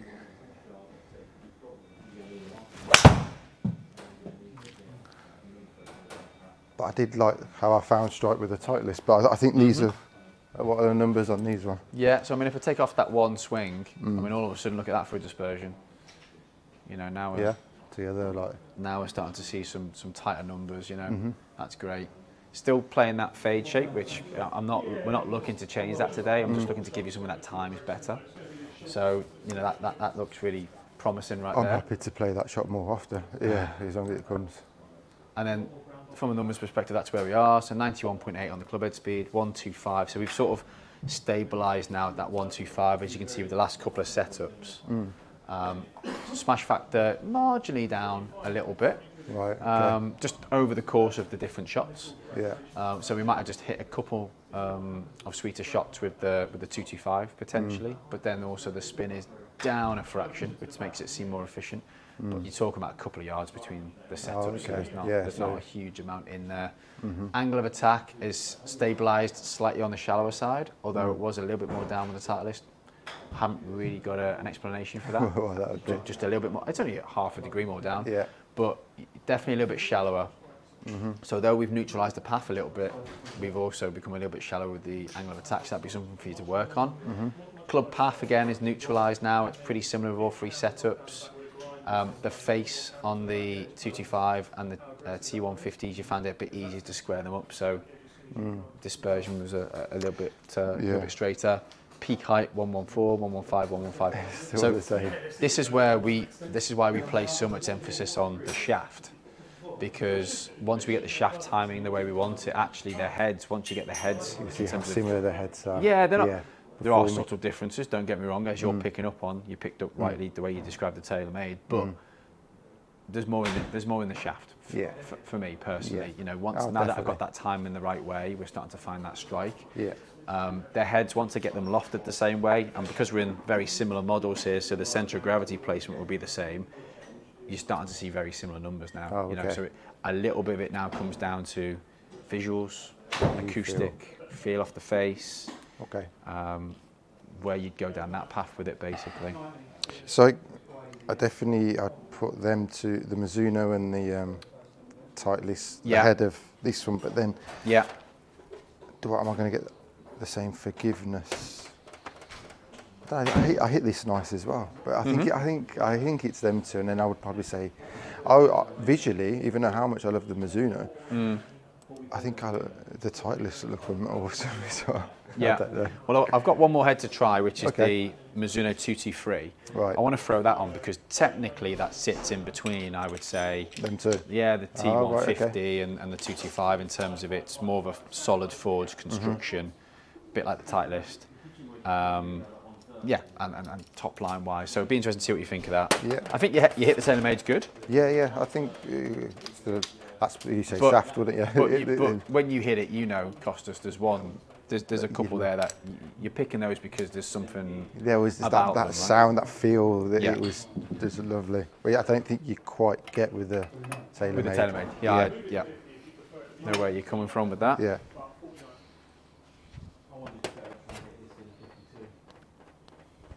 How did you come across precision? Literally Google fitted wherever I can get fitted near me. Yeah. And you were the most, because it seems like because of your name. When I watched a few YouTube videos. Okay. Yeah. Just seeing how you're doing with weights and all this kind of. There is plenty of fitters. Yeah. And not so many near me in Midlands, but there still is, but not with the same precision that you guys are doing it with. Yeah. So I thought I want to come, and if I'm going to make the investment and do that way, I want to do it the right way and come to you guys that way. Cool, great. Always good to hear.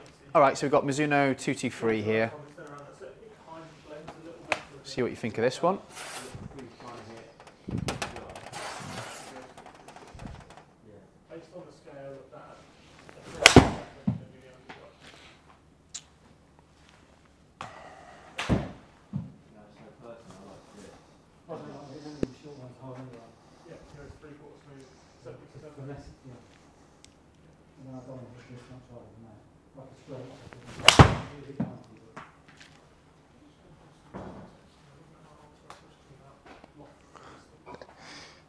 Definitely this shaft works with me.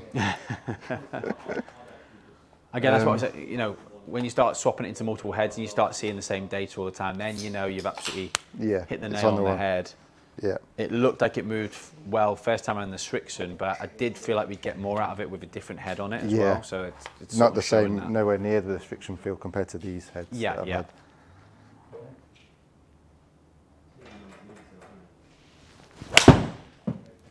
Oh, there's a nice one. I'm trying to understand feel where. Good. Good to go. Yeah, can't complain about those three so far, Costas.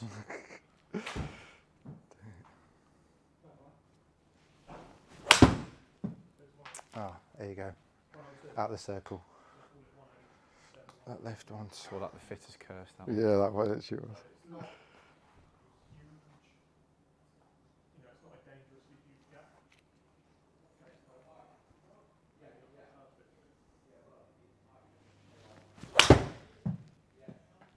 This would be an interesting one because that sounded slightly low on the head. I'd see if we could, so not lost. Yeah, that's good. That's a good one. Where with my club, it probably would have been 160. Yeah, or somewhere. I think if I just throw your original setup there, I feel like that strike you've just hit there would have been one of these two. Probably that one, where it's a little bit low on the head. So it would have spun up quite a lot. So potentially could have lost 10 yards rather than the 8 yards. Yeah. So I feel like that would have been one of the ones that finished here. Yeah. Because it wasn't quite squared up. It was a little bit low on the face, which generally produces a bit more spin. Squirts it up. Whereas just with the combination of the shaft and the head, that's just controlling that a little bit more, and to get that sort of performance out of it, I think is great. You know, I mean that one there was just one of those swings. Softness, feels similar to mine, soft like that. I still think the Titleist is softer. Yeah. I would say, which I like. I would say, even though look on the back as well, I prefer the look of the 225. Yeah, okay. Or the flushness, rather. At least I don't like this thing that they've done on it. I think even now though it could work for me. There's no, between the two of them, slightly softer in loft, slightly softer in construction, so potentially a bit more feedback from that head, but I would expect the launch and the spin to be up a little bit, which is what it is. But because I've got it swing weighted and set up the same way, it times just as well as the 225 does. Right, okay. 225 definitely a little bit more forgiving, particularly out the toe because of the construction of the head in terms of where the weighting is. Okay. So if your strike does wander into the toe, which it does occasionally, I think you're going to get a bit more performance out of the 225 head. Like I mentioned, the beauty with all these heads nowadays is you can blend them, so you can play combo sets. Okay. So even if you did want to play the 223 at the bottom end, you could do that in an 8-iron, 9-iron pitching wedge. Yeah. However, they have done a good job on the 225 in terms of up and down the set, and same with the T150s as well. They look really good from 4-iron down to wedge. So, are they really? Yeah. What's their next one? So they've got a T200 which sits above, which is probably closer to the spec of the 225. Right. And then they've got the T100, which is probably would technically sit between the Mizuno 221, which is the blade, and the 223, which is what you've got. So they've both got the option. So T100 is a little bit more compact, which I don't think we need to go there with you. I'd prefer to keep the loft a little bit stronger in the 150. I think that's plenty of what I see size, and I think that looks small to me anyway, and I didn't realise it was actually a bit bigger than what I've got at the moment. Yeah, T100 probably closer to the size of the JPX Tour. Yeah. Which I don't need to be at. Yeah, I don't think. Well, I want that bit more forgiveness, like you say. Sure, we've had several pros come through here, and one notable is Colin Montgomery. Who's a friend of the company, and whenever you talk to him, arguably one of the best iron players of his generation, certainly through the 90s and into the 2000s, and was always pin high, was a great iron player, but always played relatively big head, played big berthas, stuff like that. And even nowadays he likes irons with a bit more offset to them. But if you ever asked Colin, why he played those heads, he said, why would I make it any more difficult for myself? It's that point, it's exactly that, isn't it? Why would you want to hit blades when... There's a couple of guys on tour still playing blades, but actually they're sort of more now in the minority than the majority. You see more of this sort of muscle, as I call a muscle cavity, which is sort of T100, 223, even T150s. You know, T150. You used to have guys on tour playing the old Titleist AP2s. Yeah. They had such a good name, the AP2s. Yeah, AP2s, you know, you've got people like, you know, Brooks Koepka, Shane Lowry playing ZX7s. Right. So, they want the help and they're pros. Yeah. Absolutely, why would you not? Yeah, exactly.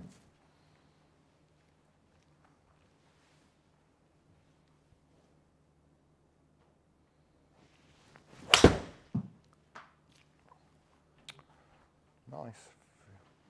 Left, but tell you what, was really well struck. Strike was nice. As in, I'm not. I say the curse.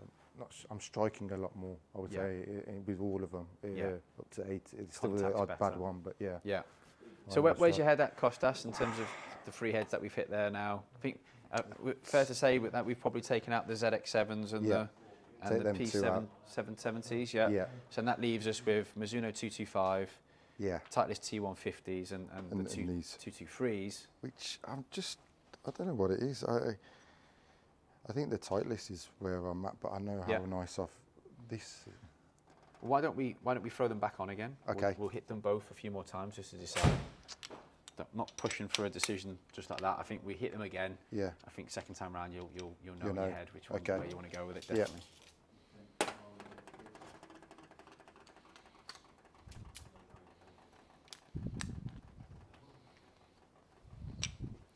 There we go, Mizuno. I'll just label label these ones up by head, so we'll use them as a slightly different set. Okay. 225. All right. Good to go.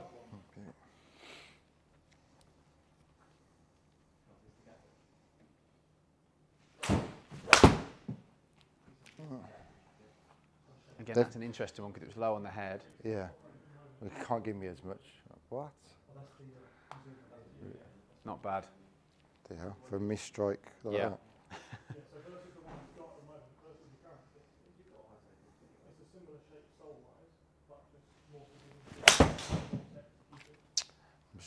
Even though how much I love the back of this, I don't know, it looks a bit bigger to me now. Yeah. It's like the...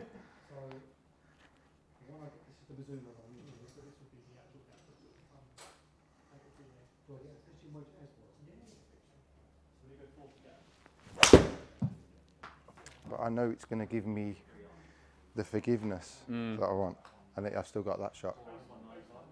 That's the difference with this one. Yeah. But I think the other two, not so much forgiveness as this one. I'd probably say 223 or the 150. Well, certainly 223. I think the 150 gives it a good run for its money. Yeah. Okay. Yeah. I mean, technically, probably the T200 would be the direct rival to this, but I think they've done a great job on the T150s this year. Okay.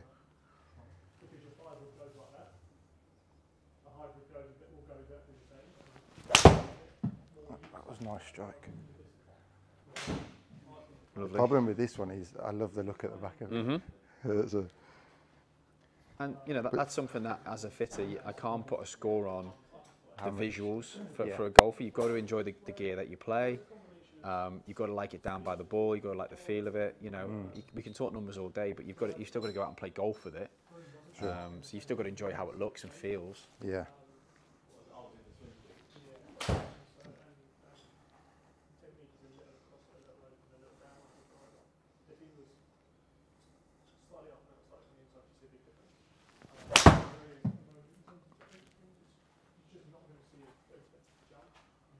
It's a shot I want to see. See, I think in my mind on the course I hit straight, but it is a fade. That's the shot. That is definitely. Yeah, that's performing exactly how it should do. Your mechanics, you know. Yeah. The club path's been very consistent all throughout the session. It's been left, and then the shaft. Shaft feel, it's so much more feel with this shaft. Yeah. I mean, I mentioned where I wanted the numbers to be at the start of the session. That is pretty much. That's what you it. want to do. So you know, you're happy with your job. Yeah, absolutely. Yeah, I mean, obviously, I'd like the launch and the height to be down a little bit, but It's just again, my technique. we know exactly where that's going to come from, so that's nice for you to be able to walk out the door and know, okay, well, I just need to go away and work on that, hitting a bit, leaning the shaft a little bit, and that will give you the ability to be able to alter your flight up and down then as well.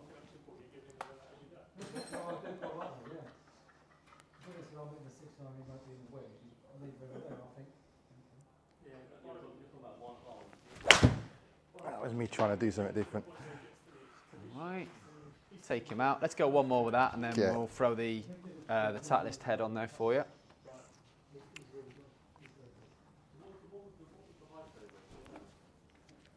Oh.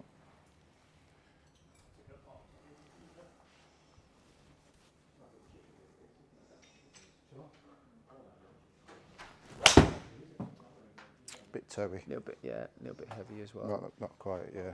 Okay, and then let me throw the Titleist on there, because we've got a good mixture in there. We've hit 3 absolute blinders, and then we've hit a couple of heavy ones. Yeah. So that, I mean, it just shows that you can still. That's why I'm the handicap that I'm at. Correct. You're correct. Yeah. Absolutely. That's why. And that's what I say. I think people, when they come in, they feel like they've got to, they get a bit nervous about hitting every single shot perfect. Well, I'm fully aware that you're a handicap golfer, and the best players in the world, their clubs are fitted to the nth degree. Every single day they're tweaking with their golf clubs, and they still hit it off the planet. So it's just the nature of the game. But what we're looking for from a fitting perspective is when you put your best swing on it, do you get your best numbers? And I felt like you were putting pretty good swings on it with your set, and the numbers were still a bit suboptimal. There's no way I would have got to those numbers. No, whereas now we're starting to see it. So yeah. We're not, when you do a fit, and I'm not looking for perfect. We're looking for an improvement, and I'm looking to make it easier. Make it easy, yeah.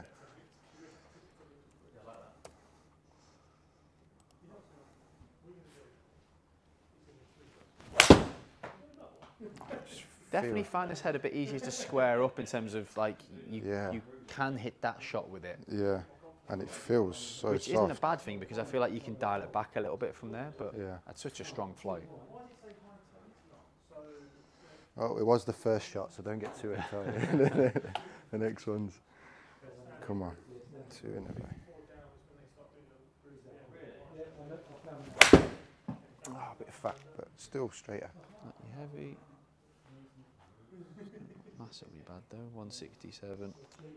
Is there any, obviously they weigh the same, everything? I've put a little bit of lead tape onto the back of the 225 to get it swinging at D3. This one, the head weights of the Titleist tend to be a little bit heavier anyway, so this meets the weight I want automatically.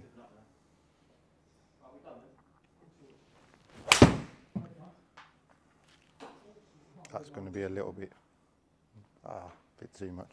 There's always subtle differences between one head swings on a shaft compared to another, because of the geometry of the head. Yeah. And that's why I feel it's always best to go somewhere where you can test every single head on a shaft. So get the shaft right in terms of you identify balance and weight and why that time's right, and then you're just trying to match it up with the correct head for the golfer then. Good.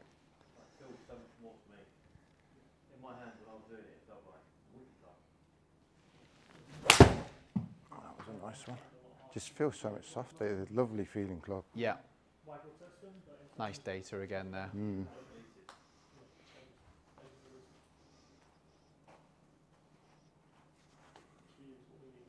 Yeah. Oh, a bit too high.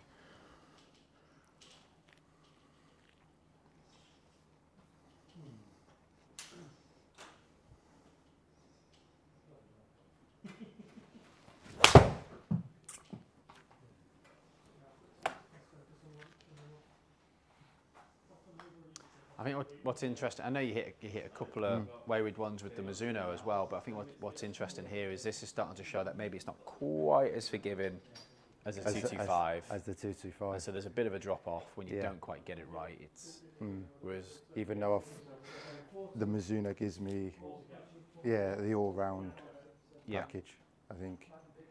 I think to summarise it for me, I think the way I would describe it is, I think the 225 is perfect for you right now, and I think it'll be relevant for you moving forwards as well. I think the T100 that you've got, the T150, sorry, I should say, is a club that you'll appreciate more as your game improves over the next 18 to 24 months. Yeah, it's got a allows bit me more to move forward into it. And, I think so. Yeah, you know, I think you would find it a little bit more challenging right now, but I think in a year, 2 years time, you'd be in love with it because you'd love the feel of it and the additional feedback that it offers. And I think that's pretty much. For me, feeling wise, I think this feels softer than that. And even the 223. Yeah. I love the feel when I hit nice ones on it. Yeah. It's a little bit smaller, but I should get around that because it's bigger than actually the ones I was hitting now. Yeah. It's just they look bigger.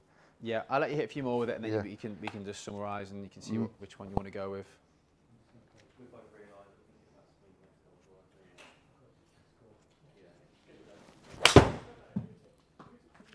It feels lovely.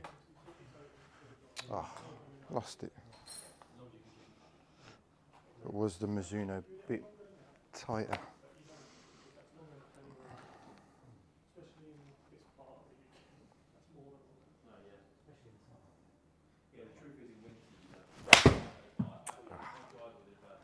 It's like I really want to choose this one, but I'm actually thinking. I'll let you hit one more with this one, Costas. Can't have you finish on that. Hello.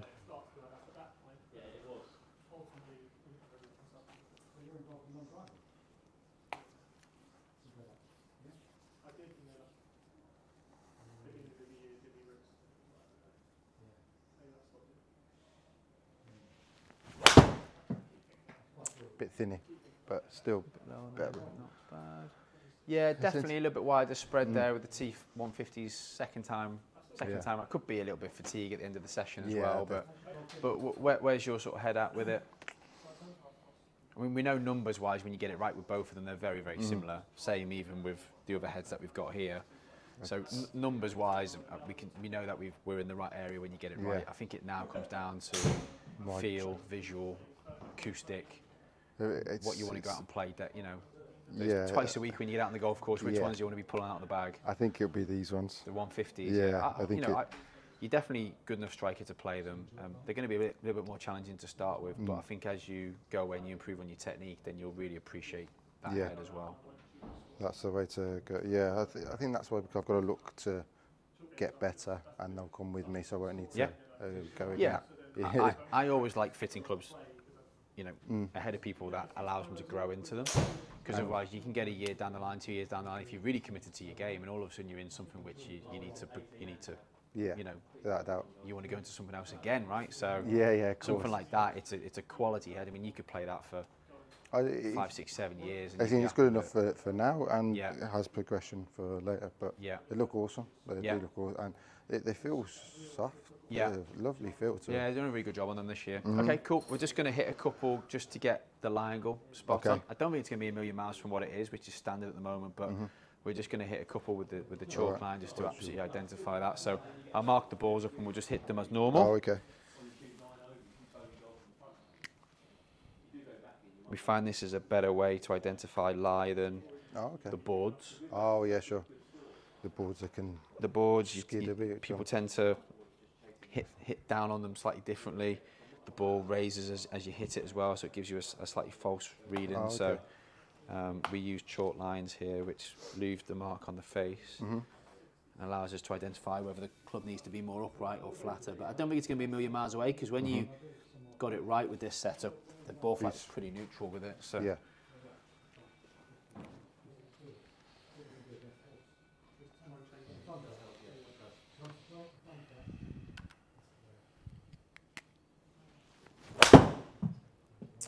Thin. That was a bit thin. I don't know what the. Where was that on the face? Bit thin. Yeah, a little bit low. Yeah. But pretty solid performer. Oh yeah, middle-ish. Yeah.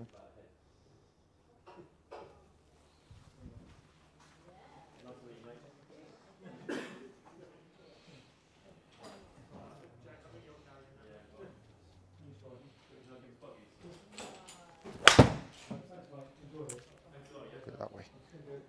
Yeah, Terry. But what are you looking at if the line's straight? Yeah, I want it to be straight up and down the face, pretty much. Obviously, I want it to be out the middle as well. Yeah, but they are straight, yeah.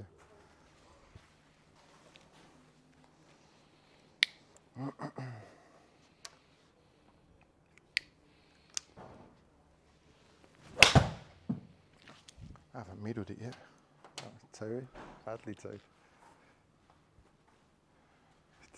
Let's have a little look. So, yeah, you can sort of see straight, toey and high toe. Just a couple of swings at the end of the session, but the line is pretty much saying sitting straight up the face. That's telling me that they're all good at standard. They're pretty good where they are, on standard. So I'll show you what the specs of these heads are. Okay. So we can go through it together.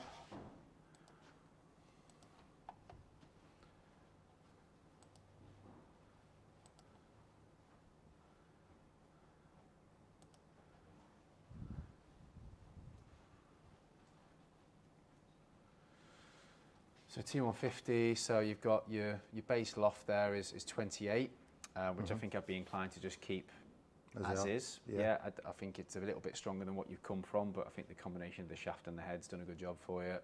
And then in terms of lie angle, 62.5, and we keep them standard length. Yeah, 37.5 inches. So I think I'd be inclined to keep the as is. Doesn't always work out that way, but I think for you, that's where we keep them. Okay. And then that allows you, as your technique becomes more neutral as well, then also you'll grow into that setup a bit better for you. And then just in terms of swing weight, they've come out bang on D3, so we would build them to D3 as well for you. Okay. Okay, perfect. Spot on. We're going to cover wedges. We'll cover grips at the end as well for you, grip size, grip type. Okay. In terms of wedges then, so this is what you've got at the moment, the TaylorMade. Talk me through sort of what you've got, 50, 54, 56? That's 56 is because I was high toe 50 before 50. Was I 50? Was I? Basically, I had a high toe wedges full set, and then I bought them too in the last 6 months. Yeah, because I love the feel of them. But and then I've just put that in just in case, I don't know, in a bunker maybe. No reason why to have that one in. I basically use the 50 and the 54 is what I use all the time. Okay. And how have you sort of found that then in terms of the? Generally, I like my 50 full shot. Yeah. I like the. I chose the TaylorMade because I could feel the weight. At the head. Dynamic Gold S200's in there. So again, traditionally sort of more tip balanced. Yeah. S200 a little bit softer, so good wedge shafts because they're a little bit softer in the tip section basically than S300 or an X100 for example. So they make good wedge shafts typically, but balance point, not quite as heavy as your 130s there, but they're a little bit more tip balanced. So I think that's definitely what we've tapped into today. Yeah. So are you looking to stay with these, or are you looking to change them, or are you looking to potentially reshaft based on what we found today? How would you like me to go with the wedges? With wedges, I wasn't really. It was all irons. All irons, yeah. Yeah, I was looking, and it's whether my actual question whether to do wedges is should I be my 4 hybrid or am I getting a 4 iron? Okay. In that well, I don't know if that's what. I mean, I don't mind if you'd not look at wedges now. And no. That's what I'm more interested in. Happy to play it however you want to do it, Costas. I mean, anything I probably would say is, to have 54 as your most lofted wedge is relatively low. Yeah. So I can see why you've dropped that in, and I think 58 would be the way forward. Yeah. If you like these two, then to invest in 58. I know they've bought the 4 out, haven't they? The MG4. Yeah, they have. Potentially, you might be able to get hold of a mill grind free though. Because it's a standard spec, that right? So if you're happy with those at the moment and you want to progress with those, great. If you want your investment to go into the irons, then fantastic. We've done that today. In terms of the 4 iron question, you can definitely play a 4 iron. You've got enough speed and you've got enough flight to play a 4 iron. So from a versatility perspective, the hybrids typically launch it, spin it a bit more. Slightly better out of sort of semi-rough, they're a bit more forgiving. 4 irons can be more versatile, you hit them off the tee, flatten the flight out. I'm liking an option off the tee when I think, right, I'm not hitting driver, I don't want to, maybe my 3, I love hitting a 3-wood, but it might be a bit too long, so I need something. And I only had a 5 iron. I've got it to 5, so. So you've got the 4 hybrid in there at the moment, right? Yeah, 21. I've got the 20, and it started off when I first got it, brilliant, and now I don't know. It was a video I listened to Simon. He was saying, I think I'm a swooper, and I've even tried to really even more the technique of hitting it, and now I'm topping it and not hitting it very well at all. Should I be hitting more down like an iron? I mean, I like to treat hybrids like long irons. Yeah. You know, for me, it's a direct long iron replacement. So that's how I like to treat it. So to be honest with you, I want the dynamics to be pretty similar to what I'm doing with a 4 iron. Right. Then purely just based on the spec of the 4 hybrid, it's going to perform slightly different in terms of launch and spin. But actually, I do want to treat it a bit more like a long iron. And that's what I mean, whether with the iron, should I be ordering? That's my decision, which ones. But I know like a hybrid's going to give me the option in the rough, where I'm not going to hit the 4 iron. In the rough, I'm going to hit the hybrid. You've got 2 options here. I don't think you can go wrong with ordering 4 iron to pitch, because in years to come, even if you wanted to sell them on, you would sell 4 to pitch as a 7-piece set. However, you've also got the other option with us, where you could order 5 to pitch and wedge, go out, play with them, and if you absolutely fall in love with it and you hit the 5 iron really well, then you can order the 4 iron retrospectively as an individual club.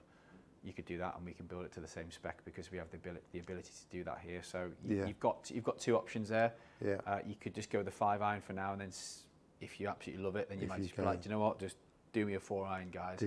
Or you might, as you've correctly said, you might get more use out of the 4 hybrid because of the semi-rough scenario. You might just choose to keep it in, but But I do like it off the tee. We're thinking, I've just been hitting my 5 iron. Some good. I think, right, I want to be in play. I don't need the distance. I'll hit a 5. And that's where I'd hit a 4. Well, why don't I price you up 4 to pitch? Okay. And then you can let me know what you want to do with it, because then you'll have your quote there, and then you can let me know how you want to play that. So go that way. Okay. Perfect. The last bit to touch on then would be grip size, grip type. So what size glove do you wear? Medium. Medium. Yep. Okay. So if you just grip that for me, I'll talk you through kind of what we're looking for here. So basically, as you sort of apply your normal pressure, fingertips should just be touching that fleshy part of the palm. If it's digging in too much, then it means it's too small, and if you can't touch it, it means it's obviously too big, and then you have to apply too much pressure through those last 3 fingers. So typically mid, you're probably looking for maybe 1, maybe 2 additional layers. 1 layer, I think it is. I don't like it too thick. Yeah. So I'd probably say we could probably go to 1 additional layer, so it'd be 2 layers. That basically would be where it is. So that's a little bit thicker to handle the medium glove size, but it's not overcooked. Okay. And then in terms of grip type, we've got plenty of options, as you can see over here. If you want to follow me over to the grip wall, we'll have a little. We'll have a little look. I mean, we've been using Tall Velvet 360s today, which is this. You've got your black version and you've got your white infill version there. Probably the most used grip on the market, just because you always see perform well across all the different conditions, you know, hot and humid or cold. I'm all in. This is what I've got on at the moment. I love that stickiness. Got a bit of traction to them, the sonars as well. I'm not into these ones. The lambkins, or the cords. The cord. Too coarse. It becomes all one and no grip. But then the ones we were using, that's a bit stickier, isn't it? I mean, if you've used these and you like them, then we could just go with the lambkin sonars for you. I think that'd be the best way. If you've used them before, I mean, I've used the same grip for years now, so. I'm used to them. I do like them. And they tick that box. They are a little bit tackier than the standard 360s. They've got a bit of traction on them. I quite like sort of that bit through there, where they've got a little bit more to get your thumb onto. That's what I like. All right, perfect. Okay, I'll do those for you as well. Okay. On the spec. Rough 3, we're good. 50, 40, pitch and wedge, and then we've got Modus 120X, 37.5, D3, 28 loft, 62.5, and then we've got lambkin, sonar, plus 2 layers. Perfect. All right. So, Titleist T150, men's standard length, Modus Tour 120 X Flex, standard loft on them at 28 degrees on the 6 iron, standard lie 62.5 on the lie, D3 swing weight, and then you'd have the Sonar Plus on there, 2 layers of additional tape. I'll do your 4 to pitch, and then you can let me know what you want to do in terms of whether you want me to change the quote, go 5 to pitch or not. I'll leave that with you. Yeah. And both options, I'd say. 5 and pitching for them and see what they are. Perfect. Yeah. Yeah, and go from there. Awesome. Perfect. Spot on. That was wicked. I'm glad you enjoyed it. Yeah, cheers, man. Good day to the end there. Yeah, it was all good. Really good.